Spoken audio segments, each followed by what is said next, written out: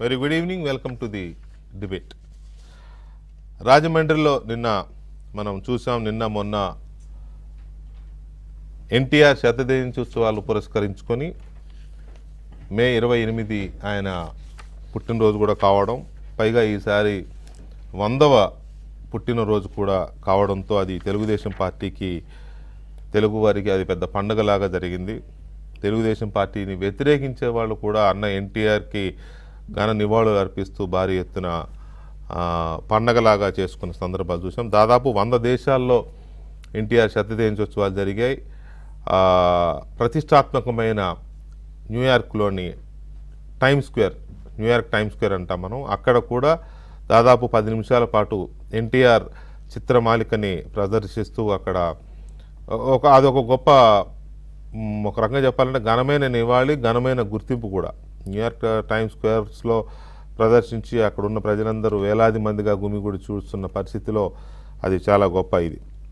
So ఇదే సందర్భంలో శతదినోత్సవాలతో పాటుగా ఇంకొక ఏడాదిలో ఎన్నికలు, ఏడాదిలోపే ఎన్నికలు జరిగే అవకాశం ఉన్నందువల్ల తెలుగుదేశం పార్టీ దీన్ని 2 రకాలుగా ఉపయోగించింది. ఒకటి, ఎన్నికల ముందు జరగబోతున్న చివరి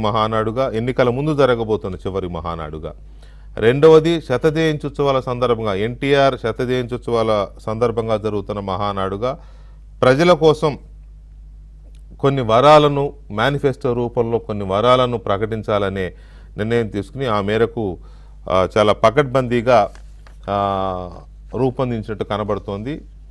దాన్ని ఎన్టీఆర్ ఇస్తున్న హామీలుగానే, అది తెలుగుదేశం పార్టీగానో లేకపోతే ఇంకోటిగానో కాకుండా అన్న ఎన్టీఆర్ 100వ జన్మదిన సందర్భంగా తెలుగుదేశం పార్టీ, ఎన్టీఆర్ రూపొందించిన తెలుగుదేశం పార్టీ రూపంలో ఇస్తున్న హామీల వర్షంగా చంద్రబాబు నాయుడు వాటిని అభివర్ణిస్తూ ప్రకటించారు. ఇవి ఒక రకంగా భవిష్యత్తుకు గ్యారంటీ, ఆంధ్రప్రదేశ్ ప్రజల భవిష్యత్తుకు గ్యారంటీ పేరుతో ఈ మేనిఫెస్టోని ప్రకటించారు. ఇందులో మహిళలు, యువత, రైతులు, బలహీన వర్గాలు, ప్రత్యేకించి పేదలు అంటే మనకు సహజంగానే అన్ని వర్గాల పేదలు వస్తారు కాబట్టి కులాలకు అతీతంగా పేదలు ఉంటారు.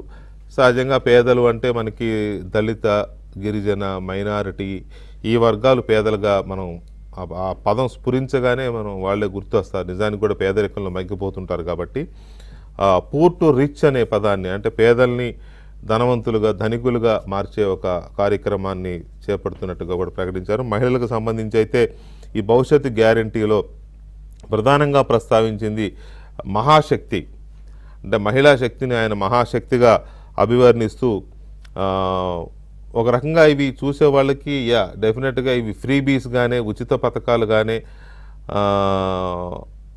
ఇటీవల కాలంలో బాగా పాపులర్ అయిన వర్డ్ ఏంటంటే ఫ్రీబీస్, అంటే ప్రజలను ఆకర్షించడానికి ప్రజాకర్షక పథకాలను ఫ్రీబీస్ అంటూ చెప్తున్నారు. ఈ ఫ్రీబీస్ రూపంలోనే ఇవి ఉన్నప్పటికీ గతంలో కూడా మహిళల కోసం డ్వాక్రా అని, ఇంకోటని, గ్యాస్ దీపం పథకాలని ఇవి చేసింది తెలుగుదేశం పార్టీయే. కాబట్టి ఇప్పుడు మరొకసారి దాదాపు మహిళలకు సంబంధించిన మహాశక్తిలోనే 4-5 రకాల కార్యక్రమాలకి చంద్రబాబు శ్రీకారం చుట్టారు. వాటిని సోదాహరణంగా వివరిస్తున్నప్పుడు మహిళల నుంచి అనూహ్యమైన స్పందన వచ్చింది. వాటిల్లో ఒకటి ఆడబిడ్డ నిధి అనే పేరుతో 18 సంవత్సరాల నుండి 59 సంవత్సరాల వరకు మధ్య ఉన్న మహిళలందరికీ నెలకి 1500 రూపాయల చొప్పున, ఇంట్లో ఎంతమంది 18 సంవత్సరాలు నిండిన మహిళలు ఉంటే, ఎంతమంది ఉంటే అంతమందికి నెలకు 1500 చొప్పున ఇస్తామని చెప్పడం అనేది వాళ్ళ ఆంధ్రప్రదేశ్ ప్రజల్లో, రాజకీయాల్లో కూడా చాలా పెద్ద చర్చనీయాంశమైంది. ఎందుకంటే ఇది ఒక రకంగా ఒక పెద్ద ఊరడింపే మహిళా సమాజానికి. మినిమం 2 మహిళలు ఉండే ఇళ్ళే ఎక్కువగా ఉంటాయి. ఎంత లేదన్నా 3000 రూపాయలు అవి వస్తాయి. అవి కాకుండా ఏజ్ పైబడిన వారికి, అంటే 59 ఏళ్ళు నిండిన వారికి, 60 ఏళ్ళు వచ్చిన వాళ్ళకి పెన్షన్ వస్తుంది. తర్వాత ఒంటరి మహిళలకు పెన్షన్ వస్తుంది. ఇలాంటి రకరకాలుగా ఇవి ఎలాగూ ఉన్నాయి. ఆ తర్వాత తల్లికి వందనం అనే కార్యక్రమం కింద, తల్లికి వందనం అనేది నిజానికి తెలుగుదేశం పార్టీ గతంలో అధికారంలో ఉన్నప్పుడే ఈ కార్యక్రమాన్ని మరొక రూపంలో అమలు చేసింది కొంతకాలం. తర్వాత ఎన్నికలు వచ్చిన తర్వాత జగన్మోహన్ రెడ్డి గారి ప్రభుత్వం ఆ పథకం పేరు లేకుండా చేసేసి ఆయన అమ్మ ఒడి అని రకరకాల పేర్లతో తీసుకొచ్చారు. అమ్మ ఒడి కింద ఒక అంటే సంతానంలో ఒకరికి సంబంధించి మాత్రమే సంవత్సరానికి 15,000 అమ్మ ఒడి అని చెప్పి ఇస్తున్నట్టుగా ప్రకటించారు. కానీ చంద్రబాబు నాయుడు నిన్న తల్లికి వందనం కార్యక్రమాన్ని మళ్ళీ పునరుద్ధరిస్తామంటూ చెప్తూ ఏడాదికి తల్లికి ఒక్కొక్క బిడ్డకు 15,000 రూపాయలు చొప్పున ఎంతమంది పిల్లలు ఉంటే అంతమంది పిల్లలకి తరఫున 15,000 అంటే నలుగురు ఉంటే సుమారుగా సంవత్సరానికి 60,000 ఆ తల్లికి అందే విధంగా ప్రకటిస్తున్నామని చెప్పారు. దాంతోపాటు అన్నిటికంటే ముఖ్యమైనది గ్యాస్ సిలిండర్లు విపరీతంగా ధరలు పెరిగిపోయి మహిళలకి భరించలేని పరిస్థితి రావడం, మహిళల కంటే పేద కుటుంబాల్లో ఇంటిని మెయింటైన్ చేసేది ఆ కిచెన్ బడ్జెట్ వేసుకునేది మహిళలే కాబట్టి ఇది మహిళలు దీన్ని మహిళా పథకంగానే చూస్తారు గ్యాస్ సిలిండర్లు. నిజానికి సంపాదించే వాళ్ళు ఎవరనేది పక్కన పెడితే. సో ఇలాంటి సందర్భంలో 1,200 రూపాయలు సిలిండర్గా ఉంది.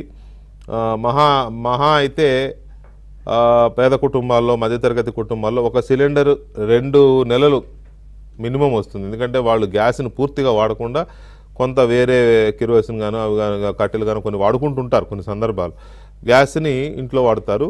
సో ఈ సందర్భంలో 3 సిలిండర్లు సంవత్సరానికి ఉచితంగా ఇస్తామని చంద్రబాబు ప్రకటించారంటే 6 నెలలు కనీసం, ఎంత లేదనుకున్నా కనీసంగా 6 నెలల పాటు ఉచిత గ్యాస్ అనేది మనం లెక్కేయచ్చు.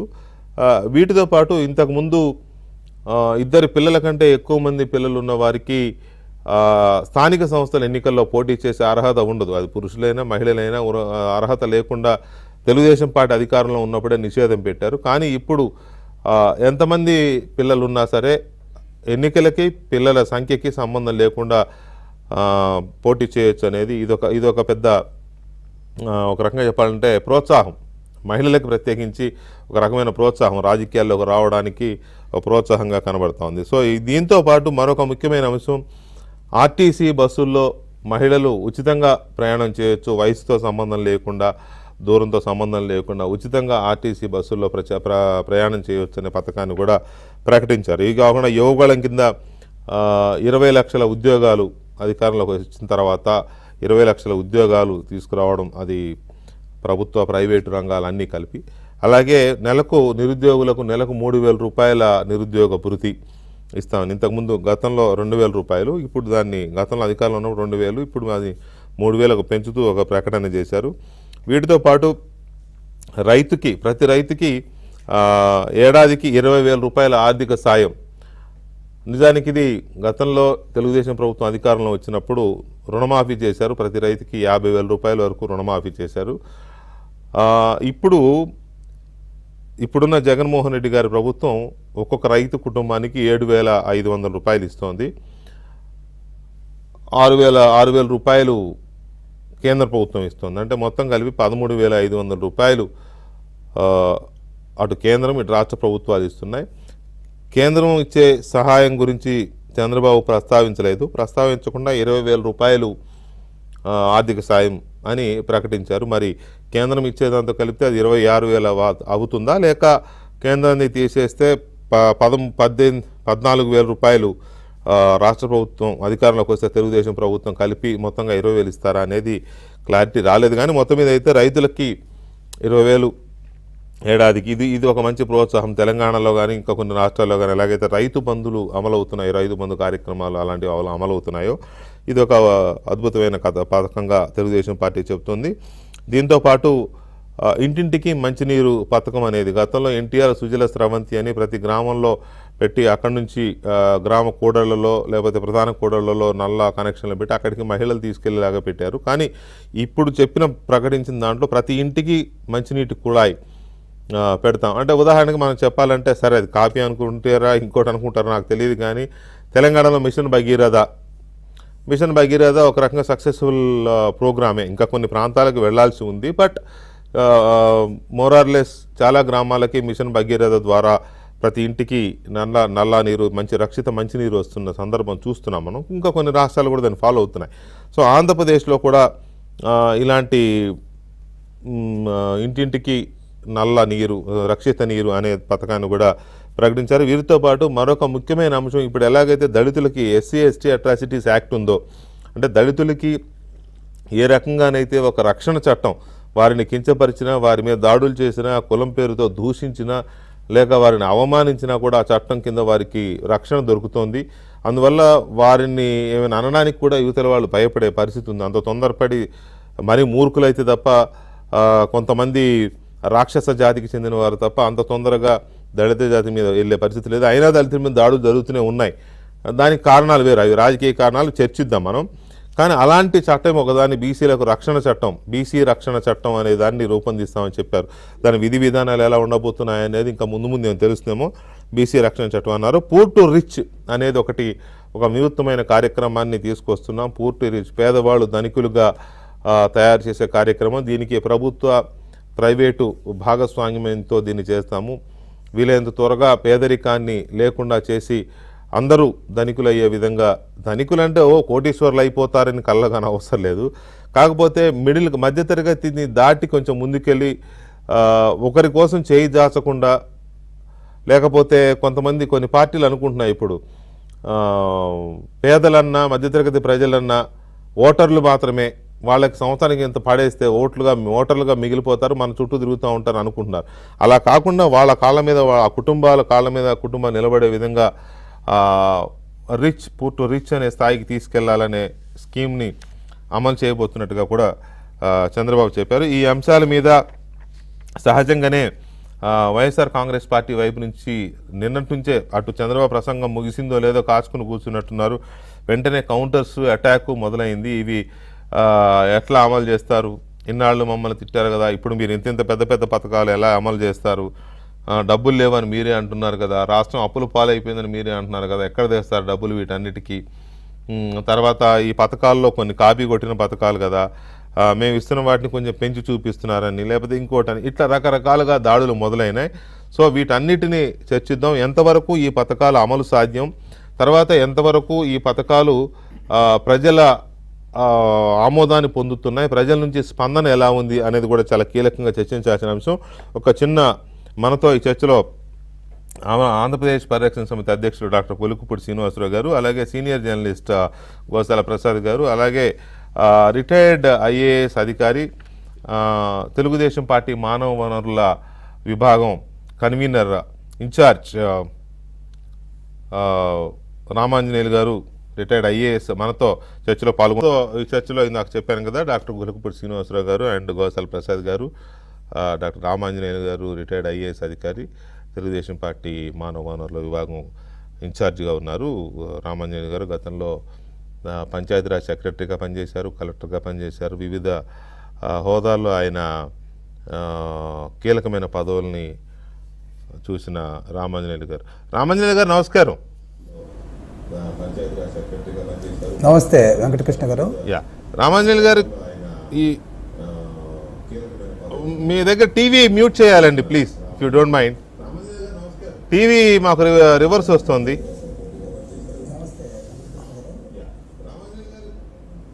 అక్కడికి వచ్చిన మా వాళ్ళన్నా చెప్పాల్సింది, మీకు చెప్పలేదు. ఇప్పుడు ఓకేనా? Okay right. సో ఇప్పుడు మేనిఫెస్టో ప్రకటించారు కదా, మేనిఫెస్టో ఏడాది ముందే ఎందుకు ప్రకటించారు? తర్వాత ఇదే ఫైనల్ మేనిఫెస్టోనా, లేక ఇలా విడతలుగా ఇంకా వచ్చేవి ఉన్నాయా? ఇనిషియల్ డౌట్ ఇది చాలా మందికి ఉంది. వెంకటకృష్ణ గారు నమస్కారం. సార్ నమస్కారం. ఈ చర్చలో పాల్గొంటున్నటువంటి పెద్దలు ప్రసాద్ గారికి అదేవిధంగా మిత్రుడు శ్రీనివాసరావు గారికి నమస్కారాలు. నమస్తే. ఇక్కడ మహానాడులో ఎన్టీఆర్ శత జయంతి మహానాడులోనే చంద్రబాబు నాయుడు గారు 1 సంవత్సరం ముందుగానే ఎందుకు ప్రకటించారు అన్నటువంటిది ఇప్పుడు చర్చ జరుగుతుంది. ఇక్కడ చంద్రబాబు నాయుడు గారు పేదల పక్షపాతి, ప్రజల మనిషి, ప్రజలు పడుతున్నటువంటి కష్టాలను ఎప్పటికప్పుడు చూస్తున్నటువంటి ఒక ప్రజానాయకుడు. ఆయన తనకు నష్టం జరిగినా కష్టం జరిగినా ఓర్చుకుంటాడు, కానీ తను నమ్ముకున్నటువంటి ప్రజలకు ఎలాంటి ఇబ్బందులున్నా ఆయన తట్టుకోలేనటువంటి మనస్తత్వం. ఎందుకంటే వైసీపీ ప్రభుత్వంలో జగన్మోహన్ రెడ్డి గారు పేదల సంక్షేమానికని నవరత్నాలు తెచ్చారు. ఈ నవరత్నాల్లో జరుగుతున్నటువంటి మోసం కానీ, నవరత్నాలు ఇంప్లిమెంటేషన్లో ప్రజలకు ఎదురుతున్నటువంటి ఇబ్బందులు కానీ ప్రత్యక్షంగా చూసినటువంటి చంద్రబాబు నాయుడు గారు ఆయా వర్గాల్లో పూర్తిగా అశాంతి, మరి వాళ్ళ భవిష్యత్తు మీద భరోసా లేకపోవడం, అసలు వాళ్ళ జీవితమే నిర్వ్యర్థం అన్నటువంటి సందర్భంలో ప్రకటించి ఉన్నారన్నది నా ఉద్దేశం. ఎందుకంటే ఒక మహిళలు తీసుకుందాం, నేను అనేది గారు, నేను అనేది మహిళలు, యువత, బలహీన వర్గాలు తీసుకుందాం, డెఫినెట్గా చర్చిద్దాం. కాకపోతే ఏడాది ముందు ప్రకటించిన ఈ మేనిఫెస్టో ఇది ఇంకా విడతలుగా ఇంకా మిగతా వర్గాలు, మిగతా పథకాలు ఇంకా ఉన్నాయా, లేకపోతే ఇదే ఫైనల్ నేనైతే అనుకోవట్లా. కానీ చాలా మందిలో ఈ డౌట్ కూడా ఉంది, ఏడాది ముందే ప్రకటించారు అని. దాని మీద పార్టీ క్లారిటీ ఏమి ఇస్తుంది అంటున్నా. తప్పకుండా ఇప్పుడు దీంట్లో మా జాతీయ అధ్యక్షుల వారు సభలోనే చెప్పారు, ఇది ప్రారంభం మాత్రమే, కొన్ని ఆయుధాలు మాత్రమే మీకు ఇస్తున్నాను, మళ్ళీ విడతలుగా మీకు కొన్ని ఆయుధాలు ఇస్తాను, ఈ కురుక్షేత్రంలో శత్రువుని ఎదుర్కోవడానికి బలమైనటువంటి ఆయుధాలు ఇస్తాను అన్నటువంటి మాటలోనే ఆ అర్థం ఉంది. ఇప్పుడు ఇక్కడ కవర్ చేసినటువంటిది రైతుల్ని పాక్షికంగా కవర్ చేశాము, మహిళల్ని పాక్షికంగానే, నిరుద్యోగుల్ని పాక్షికంగానే, తర్వాత బీసీలకు ఒక రక్షణ చట్టం ద్వారా వాళ్ళకు జరుగుతున్నటువంటి అన్యాయాల్ని రక్షించడానికి చేసినటువంటిది. తర్వాత పూర్ టు రిచ్, ఇక్కడ ఎస్సీ, ఎస్టీ, బీసీ, మైనార్టీ, ఈబీసీల్లో ఉన్నటువంటి పేదల్ని ధనికులుగా చేసేటటువంటి కార్యక్రమానికి శ్రీకారం చుట్టడం జరిగింది. ఇది ఒక అంటే సంక్షేమ కార్యక్రమాల్లో, అంటే వాళ్ళు భవిష్యత్తు మీద భరోసాను కోల్పోతున్నటువంటి ఈ వర్గాలకి ఒక గ్యారెంటీ ఇద్దాము అన్నటువంటి దృష్టిలో తాత్కాలికంగా ఇప్పుడు ఇచ్చినటువంటిది ఒక ఫస్ట్ స్టేజ్. ఇది ఇంకా ఉన్నాయి, ఇంకా మనము భవిష్యత్తులో ప్రకటించేటటువంటి కార్యక్రమాలు ఎస్సీ ఎస్టీల మీద, తర్వాత వ్యవస్థలో వాళ్ళు ఇసుక మీద, తర్వాత కాంట్రాక్టుల మీద చాలా కార్యక్రమాలు ఉన్నాయి. ఏదేమైనా ఆంధ్రప్రదేశ్లో ప్రతి కుటుంబంలో కూడా ప్రజలు బాగుండాలి, ప్రతి కుటుంబంలో కూడా అక్కడ ధనవంతులు కావాలనేటువంటి ఒక ఆలోచనతో P4 ఏదైతే చేశారో అందులో భాగంగానే నిన్న ప్రకటించారు.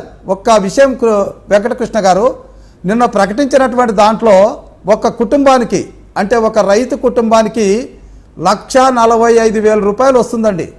ఎలా అంటే ఆయనకు 20,000 రూపాయలు, ఎలా అంటే రైతుగా 20,000 రూపాయలు, ఆయన భార్య ఆడబిడ్డ నిధిగా 18,000 రూపాయలు, ఆమెకు పిల్లలుంటే తల్లికి వందనంగా 2 పిల్లలే తీసుకుందాం. 60 సంవత్సరాల లోపు అయితే రైతు భార్య 60,000 లోపు అయితే ఆమె 18 సంవత్సరాల నుండి పిల్లలు ఉన్నటువంటి 2 పిల్లలు తల్లి అయితే ఆమెకు తల్లికి వందనంగా 30,000 రూపాయలు. ఒకవేళ ఒక కొడుకో బిడ్డో నిరుద్యోగిగా ఉంటే నిరుద్యోగ భృతి కింద 36,000 రూపాయలు. ఒకవేళ ఆమెకు తల్లో తండ్రో ముసలివాళ్ళు ఉంటే పెన్షన్ కింద 36,000 రూపాయలు. మరి గ్యాస్ కింద ఒక 33,600, మరి ఈ ఆర్టీసీ ఛార్జీలు ఒక 1,400 వేసుకోండి. టోటల్గా 1,45,000 రూపాయలు ప్రతి కుటుంబానికి చేరుతాయి. తద్వారా ప్రజలు బాగుంటారన్నటువంటి ఉద్దేశంతో మా జాతీయ అధ్యక్షుల వారు ఎప్పుడైతే ప్రకటించారో వైసీపీ వెన్నులో వణుకు పుట్టింది. వాళ్ళ కార్యక్రమాలు అన్నీ కూడా అస్తవ్యస్తమే. ఆ రోజు అమ్మఒడి అన్నారు, ఏం చేశారండి? పిల్లల్ని బడికి పంపిస్తే ఒక్కొక్కరికి 15,000 రూపాయలు అన్నాడు. ఆయన అనడమే కాదు, ఆయన భార్యతో కూడా అనిపించాడు. చివరికి ఏమైంది?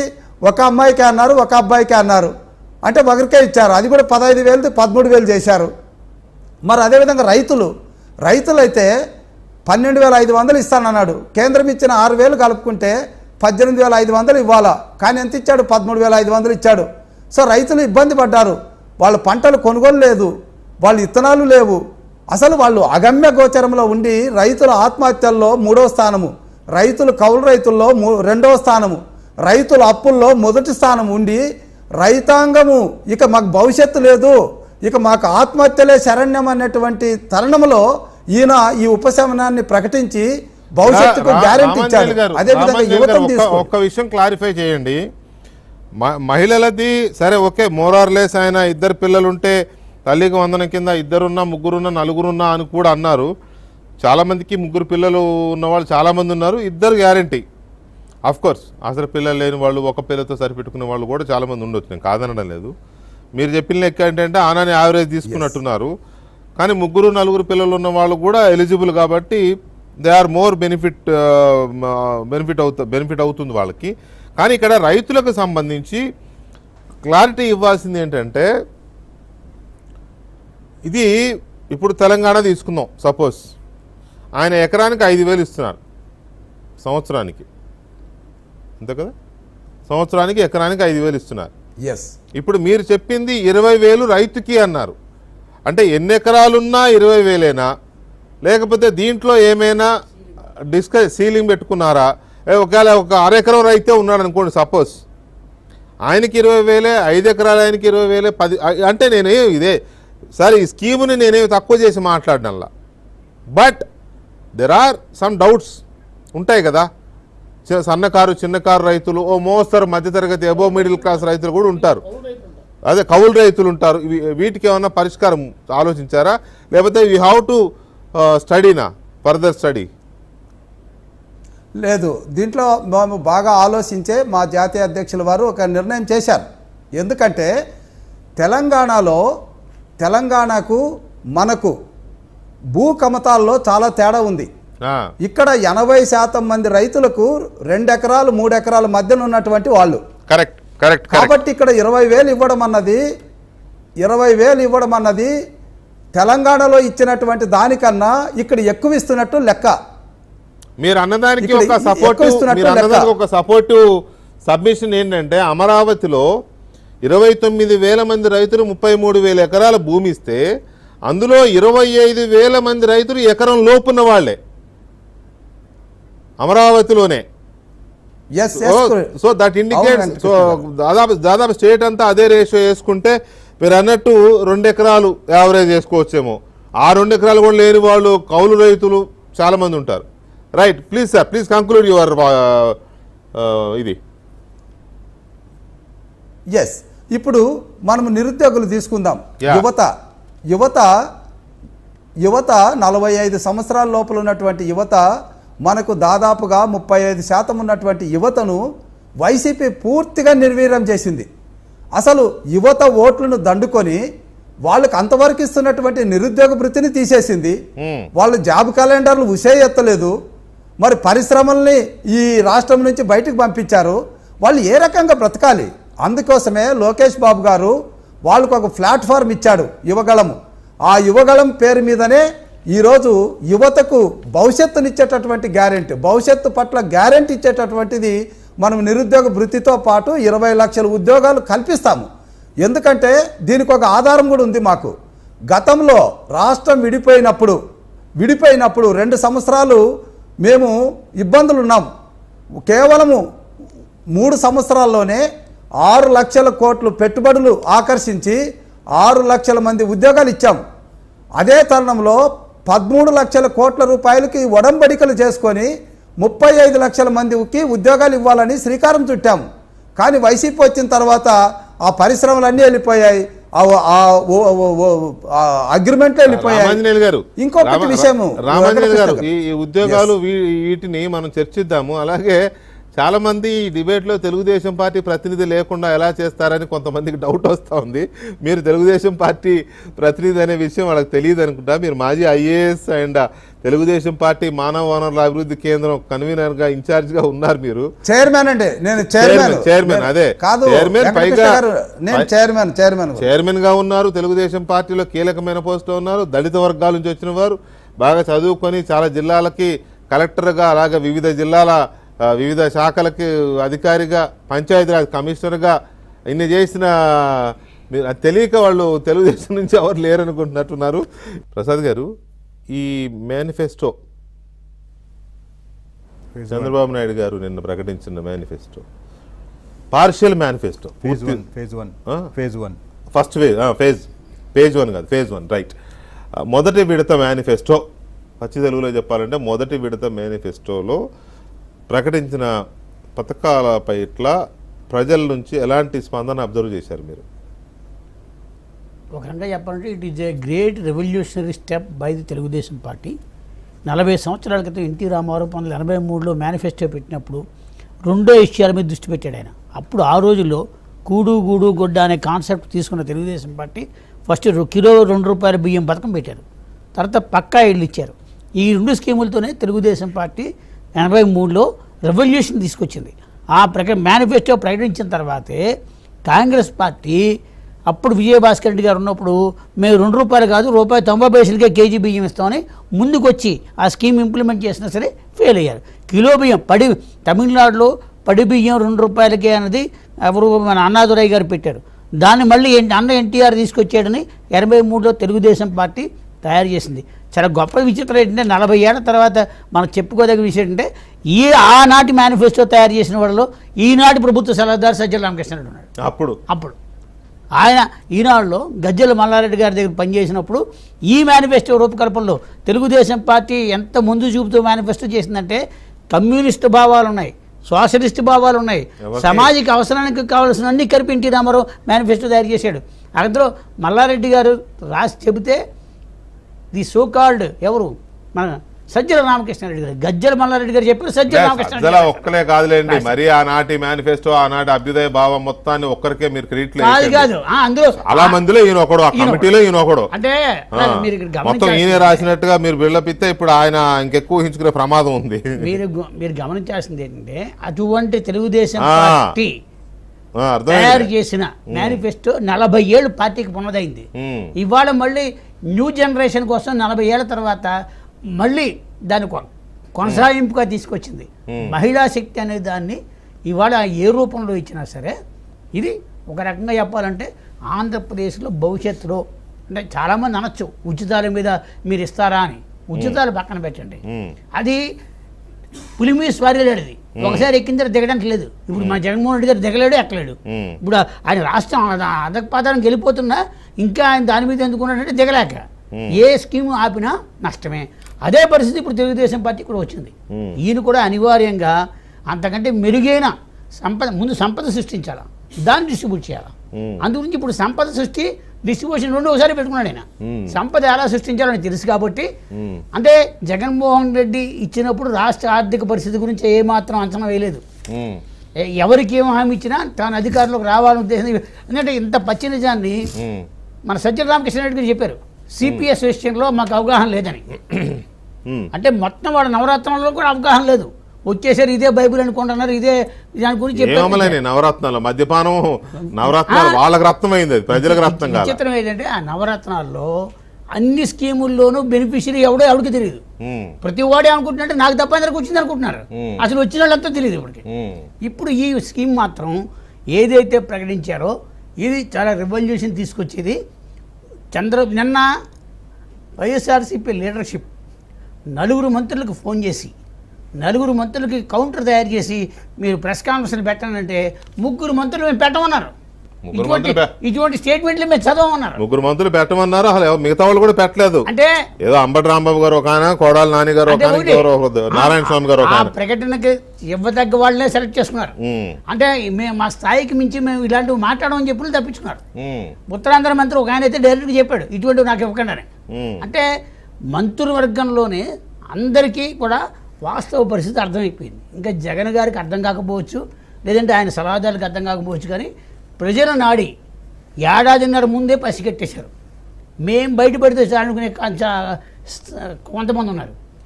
మేము మరి అందరితో పాటు మనం మునిగిపోయామని కొంతమంది అనుకున్నారు. ఈ పథకం వల్ల ఒకటి మాత్రం చెప్పచ్చు, రాజకీయంగా ఇది వైఎస్ఆర్సీపీని ఏమాత్రం నిలబెట్టే అవకాశం కాదు. అసలు ఇప్పుడు వాళ్ళు దీనికి మోడిఫికేషన్ చేసుకుంటే తప్ప వాడు నవరత్నాలకి ఇంకో 9 నవరత్నాలు కలిపినా దీనికి సమానం కాదు. ఇందులో ఆయన రామాంజనేయులు గారు చెప్పినట్టుగా ఒక కుటుంబానికి ₹1,45,000 ఏడాదికి ఒక బెనిఫిట్ ఇస్తుంటే దానికి మించిందే ఉంది. అది ఆర్థిక పరిస్థితి, ఆర్థిక శక్తిని ప్రజలకు ఇవ్వడం. రైట్. ఒక్క నిమిషం శ్రీనివాస్ గారు, ఎలా ఏంటి అనేది మనం నెక్స్ట్ లెవెల్లో డిస్కస్ చేద్దాం. ఇనీషియల్గా ఈ మేనిఫెస్టో మొదటి విడత ప్రణాళిక మీద, ఎన్నికల ప్రణాళిక మీద మహాశక్తి, యువగళం, అన్నదాత, పూర్ టు రిచ్ అండ్ ఇంటింటికి నీరు, తర్వాత ఇంకోటి ఏంటిది, ఇంకో ఇంపార్టెంట్ ఉంది, బీసీలకు రక్షణ. సో ఓవరాల్గా ఇవన్నీ కలిపినప్పుడు అది చూసి అది తెలిసిన తర్వాత మీకు ఏమనిపిస్తుంది? మీ ఇనిషియల్ రియాక్షన్ ఏంటి, దానికి విశ్లేషణ ఏంటి? నాకు ఒక 5-6 నెలల నుంచి ఒక పెద్ద డౌట్ ఏంటంటే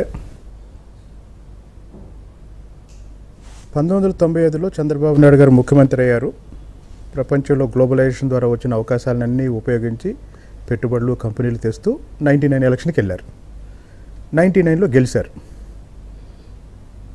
99 ఎలక్షన్లో ఆయన గెలిచిన తర్వాత డెవలప్మెంట్ ఓరియంటేషనే చాలు అనుకుని ఎలక్షన్కి వెళ్ళారు. మళ్ళీ 2004లో రాజశేఖర రెడ్డి ఉచిత విద్యుత్ అన్నప్పుడు చంద్రబాబు నాయుడు ఆ డెవలప్మెంట్ ఓరియంటేషన్ దాటి బయటికి రాలేదు.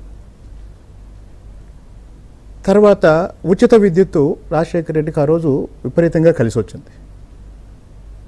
ఆ తర్వాత వరుసగా 10 సంవత్సరాలు ప్రతిపక్షం తర్వాత, ఆ తర్వాత 2009 ఎన్నికల నాటికే తెలుగుదేశం పార్టీ కూడా ఉచిత విద్యుత్తు మేనిఫెస్టోలో పెట్టింది. అంటే ఆయన ముఖ్యమంత్రి అయిన దగ్గర నుంచి, ఆయన ఎప్పుడు ముఖ్యమంత్రి అయినా ఒక డెవలప్మెంట్ ఓరియంటేషన్ వెళ్తున్నాడు. ప్రతిపక్షం ఏదో ఒక ఉచిత హామీతో వస్తుంది. ఈయన నా డెవలప్మెంట్ నన్ను గెలిపిస్తుంది అని ఎన్నికలు వెళ్ళాడు. 2004లో ఓడిపోయారు, 2019లో ఓడిపోయారు. 2019లో ఈయన ఏం చెప్పాడు? 2009లో కూడా ఓడిపోయారు. 2004 నుంచి 14 వరకు ఒక ఫేజ్, 10 ఏళ్ళు ఒక 2019లో ఈయన ఏం చెప్పాడు? అమరావతిని నిర్మిస్తున్నాము, కొన్ని లక్షల ఉద్యోగాలు వస్తాయి, తర్వాత రాష్ట్ర వ్యాప్తంగా అభివృద్ధి వికేంద్రీకరణ చేస్తున్నాము, తర్వాత పోలవరం నిర్మిస్తున్నాము, దీంతో మొత్తం ఆంధ్రప్రదేశ్ ఆర్థిక ముఖ చిత్రం మారిపోయింది అని చెప్పాడు ఆయన. అంటే మొత్తం పూర్తిగా అభివృద్ధి డెవలప్మెంట్ మీద ఉన్నాడు. జగన్ ఏం చెప్పాడు? నవరత్నాలని ముందుగానే ప్రకటించాడు. జగన్కు ఓటేశారు. ఇప్పుడు ఆయన తెలుగుదేశం పార్టీ అధ్యక్షుడు. తెలుగుదేశం పార్టీ కాపాడుకోవాలి, భవిష్యత్తులో అధికారంలోకి రావాలి. ఇప్పుడు మరి ఆయన జనాన్ని అర్థం చేసుకుంటే జనం ఏం కోరుకుంటున్నారు? రకరకాల కారణాల వల్ల ఈరోజు పేదరికం అనేది కులాలకి మతాలకి అతీతంగా సమాజం మొత్తం విస్తరించింది. అవును, పేదరికం పెరిగిపోయింది. ఒక పక్క సంపద ఎంత పెరుగుతుందో పేదరికం కూడా పెరుగుతుంది, అంతకంటే ఎక్కువ పెరుగుతుంది. సరే, నిన్న చంద్రబాబు నాయుడు గారి ఉపన్యాసం విని ఆ వాగ్దానాలు విన్న తర్వాత నేనైతే అనుకున్నది ఏంటంటే ఈయన ఒరిజినల్ చంద్రబాబు నాయుడు కాదు. ఆయన డెవలప్మెంట్ ఓరియంటేషన్ వెళ్ళాడు. వెళ్ళిన ప్రతిసారి ఏమన్నాడంటే దెబ్బతిన్నాడు. ఓకే, దెబ్బతిన్నాడు. నిజమే కదా. ఆయన అమరావతి గురించి గత ఎన్నికల్లో చివరి మీటింగ్ మా ఊర్లోనే తాడికొండలో ఆయన ఏం చెప్పాడంటే జగన్ వస్తే అమరావతి ఉండదు అన్నాడు. లేదు, చంద్రబాబు నాయుడు గారి మీద గౌరవంతో జగన్ ఏం చేశాడంటే ఆయన చెప్పింది అమలు చేశాడు. సో ఇప్పుడు మాట చెప్పాడు కదా, ఒక నిమిషం అన్నా, ఇప్పుడు టీడీపీ నాయకులకి వాళ్ళు రాజకీయంగా నిలబడాలి అంటే జనం కోరుకుంటున్న ఎజెండాతో వెళ్ళాలి. కాబట్టి అది ప్రజాకర్షక పథకాల లేకపోతే ఉచిత పథకాల చాలా పేర్లు ఉన్నాయి దానికి. కాకపోతే రాత్రి నుంచి టీడీపీ కార్యకర్తలకి నాయకులకి ముందున్న పెద్ద ప్రశ్న, పెద్ద విమర్శ ఏంటంటే నిన్నటి దాకా మీరే కదా డిబేట్లు పెట్టింది, ఉచితాలు ఇస్తే శ్రీలంక ఇద్దని, అప్పులు ఇస్తే శ్రీలంక ఇద్దని. ఇక్కడ చిన్న కరెక్షన్ దయచేసి, ఉచితాలు ఇస్తే శ్రీలంక అవుతుందని ఎవరు అనలే. సరే, అప్పులు చేస్తే శ్రీలంక అవుతుంది, నువ్వు సంపద సృష్టించకుండా.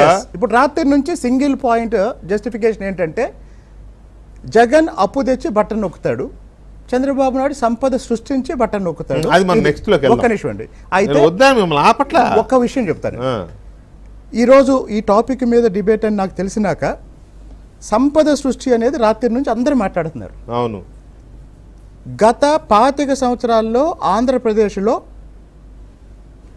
పూర్ టు రిచ్, ఒక పేద కుటుంబం నుంచి కోట్లాది రూపాయలు సంపాదించిన వాళ్ళు నాకు కొన్ని వందల మంది తెలుసు. ఇప్పుడు మీరు నన్ను డిస్టర్బ్ చేయదు, ఒకే ఒక కేస్ స్టడీ చెప్తాను. చెప్పండి.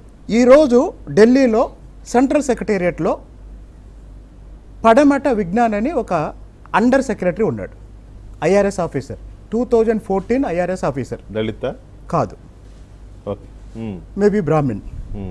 పడమట విజ్ఞాన్ 2013 వరకు అతను సియాటిల్లో మైక్రోసాఫ్ట్లో ఉద్యోగం చేస్తున్నాడు. Hyderabad IIIT student. మైక్రోసాఫ్ట్లో ఉద్యోగం చేస్తూ నేను అమెరికాలో కోట్ల రూపాయలు సంపాదిస్తున్నా, నా దేశానికి ఏం చేయలేకపోతున్నానే ఒక ఫీలింగ్తో ఏం చేశాడంటే ఒకరోజు సడన్గా వచ్చి సివిల్ సర్వీస్ ప్రిలిమినరీ ఎగ్జామ్ రాసి మళ్ళీ వెళ్ళిపోయాడు. వెళ్ళిపోయి జాబ్లో జాయిన్ అయ్యాడు. 1 వీక్ లీవ్ పెట్టి వచ్చాడు, ఎగ్జామ్ రాశాడు, వెళ్ళిపోయాడు. వెళ్ళిపోయినాక రిజల్ట్ వచ్చింది, క్వాలిఫై అయ్యాడు. క్వాలిఫై మళ్ళీ మెయిన్స్కి రావాలి. మెయిన్స్కి రావాలంటే 3-4 నెలలు ఇక్కడ ఉండాలి. 3-4 నెలలు మైక్రోసాఫ్ట్లో లీవ్ ఇవ్వరు. అప్పుడు వాళ్ళ పేరెంట్స్కి ఫోన్ చేసి, హైదరాబాద్ నల్లకుంటలో ఉంటారు వాళ్ళు, వాళ్ళకి ఫోన్ చేసి నేను సివిల్ సర్వీస్ రాయాలి, నన్ను ఏం చేయమంటారు అని పేరెంట్స్ని అడిగితే పేరెంట్స్ ఒకటే చెప్పారు, నువ్వు ఆ ఉద్యోగం చేయాలనుకుంటే చెయ్యి, వదిలేసి రావాలనుకుంటే రా, నీ ఇష్టం అని వాడికి ఛాయిస్ ఇచ్చారు. సరే నేను వస్తున్నాను, మీరు హైదరాబాద్ అశోక్ నగర్లో ఎక్కడైనా IAS అకాడమీకి వెళ్ళి నాకు ఈ 3 నెలలు పర్సనల్గా టీచ్ చేయడానికి ఒక టీచర్ కావాలి, మాట్లాడని అన్నారు. వాళ్ళ ఫాదర్ నా దగ్గరికి వచ్చాడు. వాళ్ళ ఫాదర్ నా దగ్గరికి వచ్చే సమయానికి ఇంకొక పేరెంటు, ఒక జిల్లా సోషల్ వెల్ఫేర్ ఆఫీసరు, ఆయన కూతురు అడ్మిషన్ గురించి నా ఎదురు కూర్చున్నాడు. విజ్ఞాన్ వాళ్ళ ఫాదర్ వచ్చాడు. అన్నీ మాట్లాడుతున్నాం. సారాంశం ఏంటంటే వాళ్ళ అబ్బాయి అమెరికాలో ఉద్యోగం వదిలేసి వస్తున్నాడు. అప్పుడు నేను చివరిగా అడిగిన ప్రశ్న ఏంటంటే, సార్ ఇప్పుడు మీ అబ్బాయి జీతం ఎంత అన్న. 75 లక్షలు సార్ అన్నాడు. మైక్రోసాఫ్ట్లో 75 లక్షలు సార్ అన్నాడు. నేను అలాంటి వాళ్ళని చాలామంది చూసే కాబట్టి నేను ఆశ్చర్యపోలా. నా ఎదురుగా కూర్చున్న వ్యక్తి కాసేపు షివరింగ్ వచ్చింది ఆయనకి. ఆయన ఏమన్నాడంటే, సార్ నేను జిల్లా స్థాయి సోషల్ వెల్ఫేర్ ఆఫీసర్ని, నా సర్వీస్ మొత్తం చేస్తే 75 లక్షలు వస్తుంది.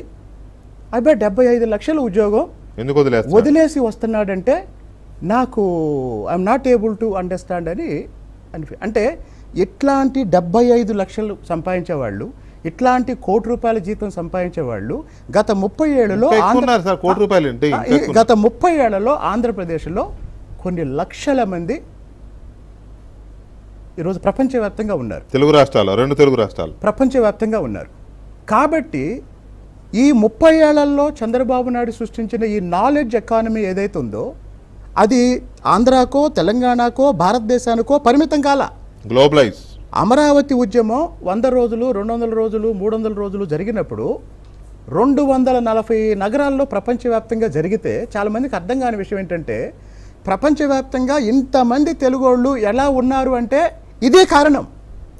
ఈ నాలెడ్జ్ ఎకానమీ కారణం. ఒక్క నిమిషం అండి. మరి ఇప్పుడు వైసీపీ వాళ్ళు అడిగేది ఏంటంటే, సరే సంపద సృష్టిస్తాడు, ఎలా సృష్టిస్తాడు, ఇంతకుముందు ఎందుకు సృష్టించలేదు, ఇదే కదా. ఒక్క 2 నిమిషాలు డిస్టర్బ్ చేయొద్దు.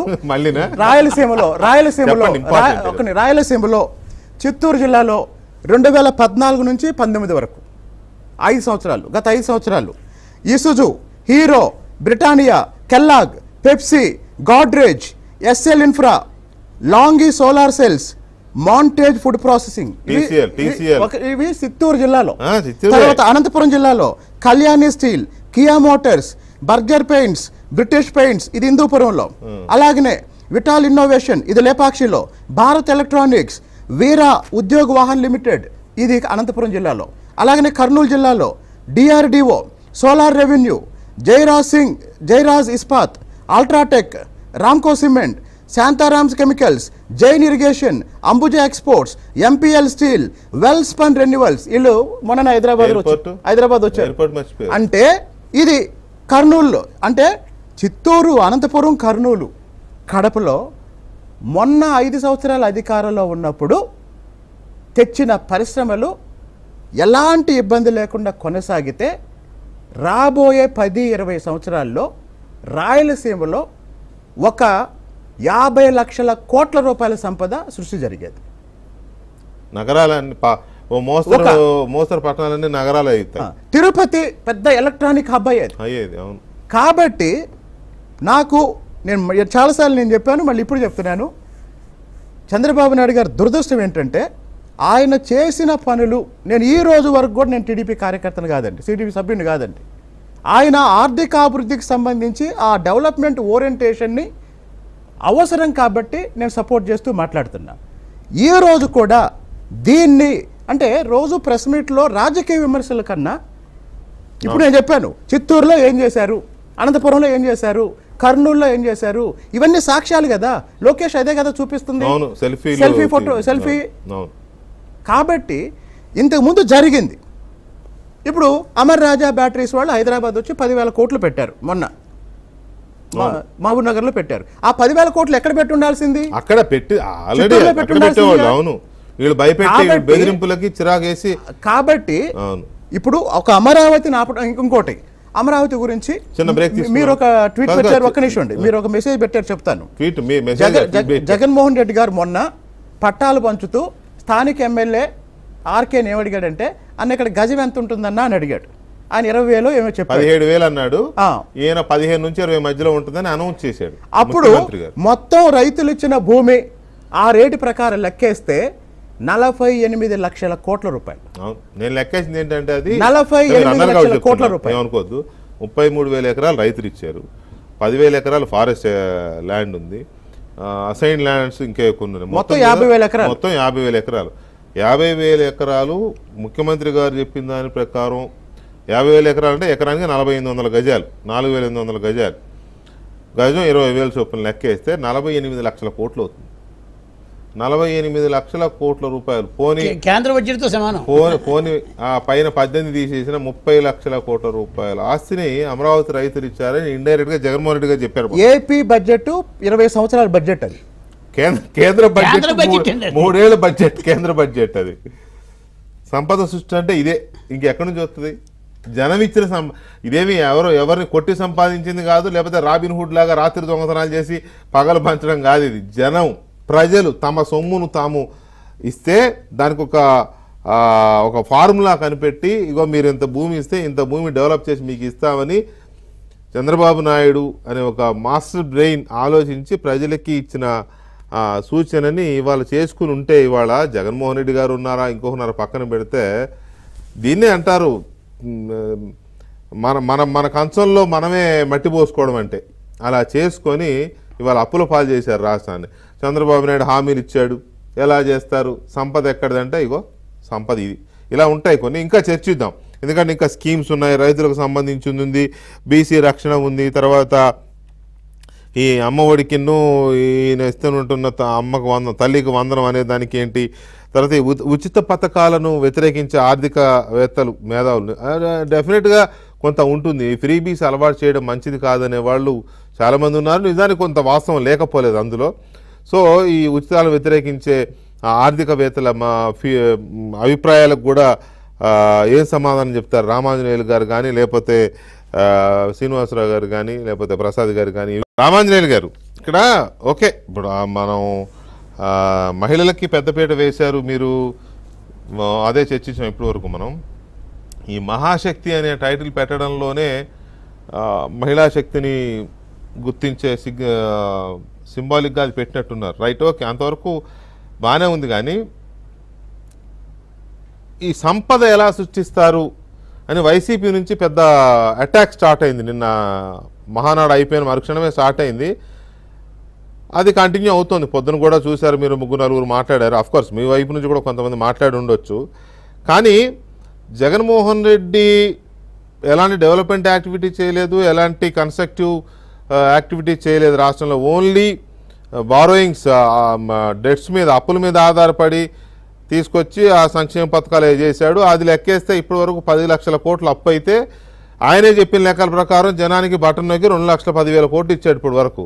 మిగతా 7,90,000 కోట్లు ఏమైనాయి అంటే ఇక మరి అది తెలియదు. దాని మీద వైట్ పేపర్ ఇవ్వమని మేము చాలాసార్లు మేము డిమాండ్ చేసాం. ఓకే, ఎనీవే ఇప్పుడు వైసీపీ చేస్తున్నది ఏంటి అంటే, ఒకటి ఇవన్నీ కాపీ పథకాలు, మేము ఇచ్చిన వాటిని కొద్ది డెవలప్ చేసి చెప్పారు, లేదా పక్కోడు చేసింది చెప్పారు, అట్లా ఒకటి.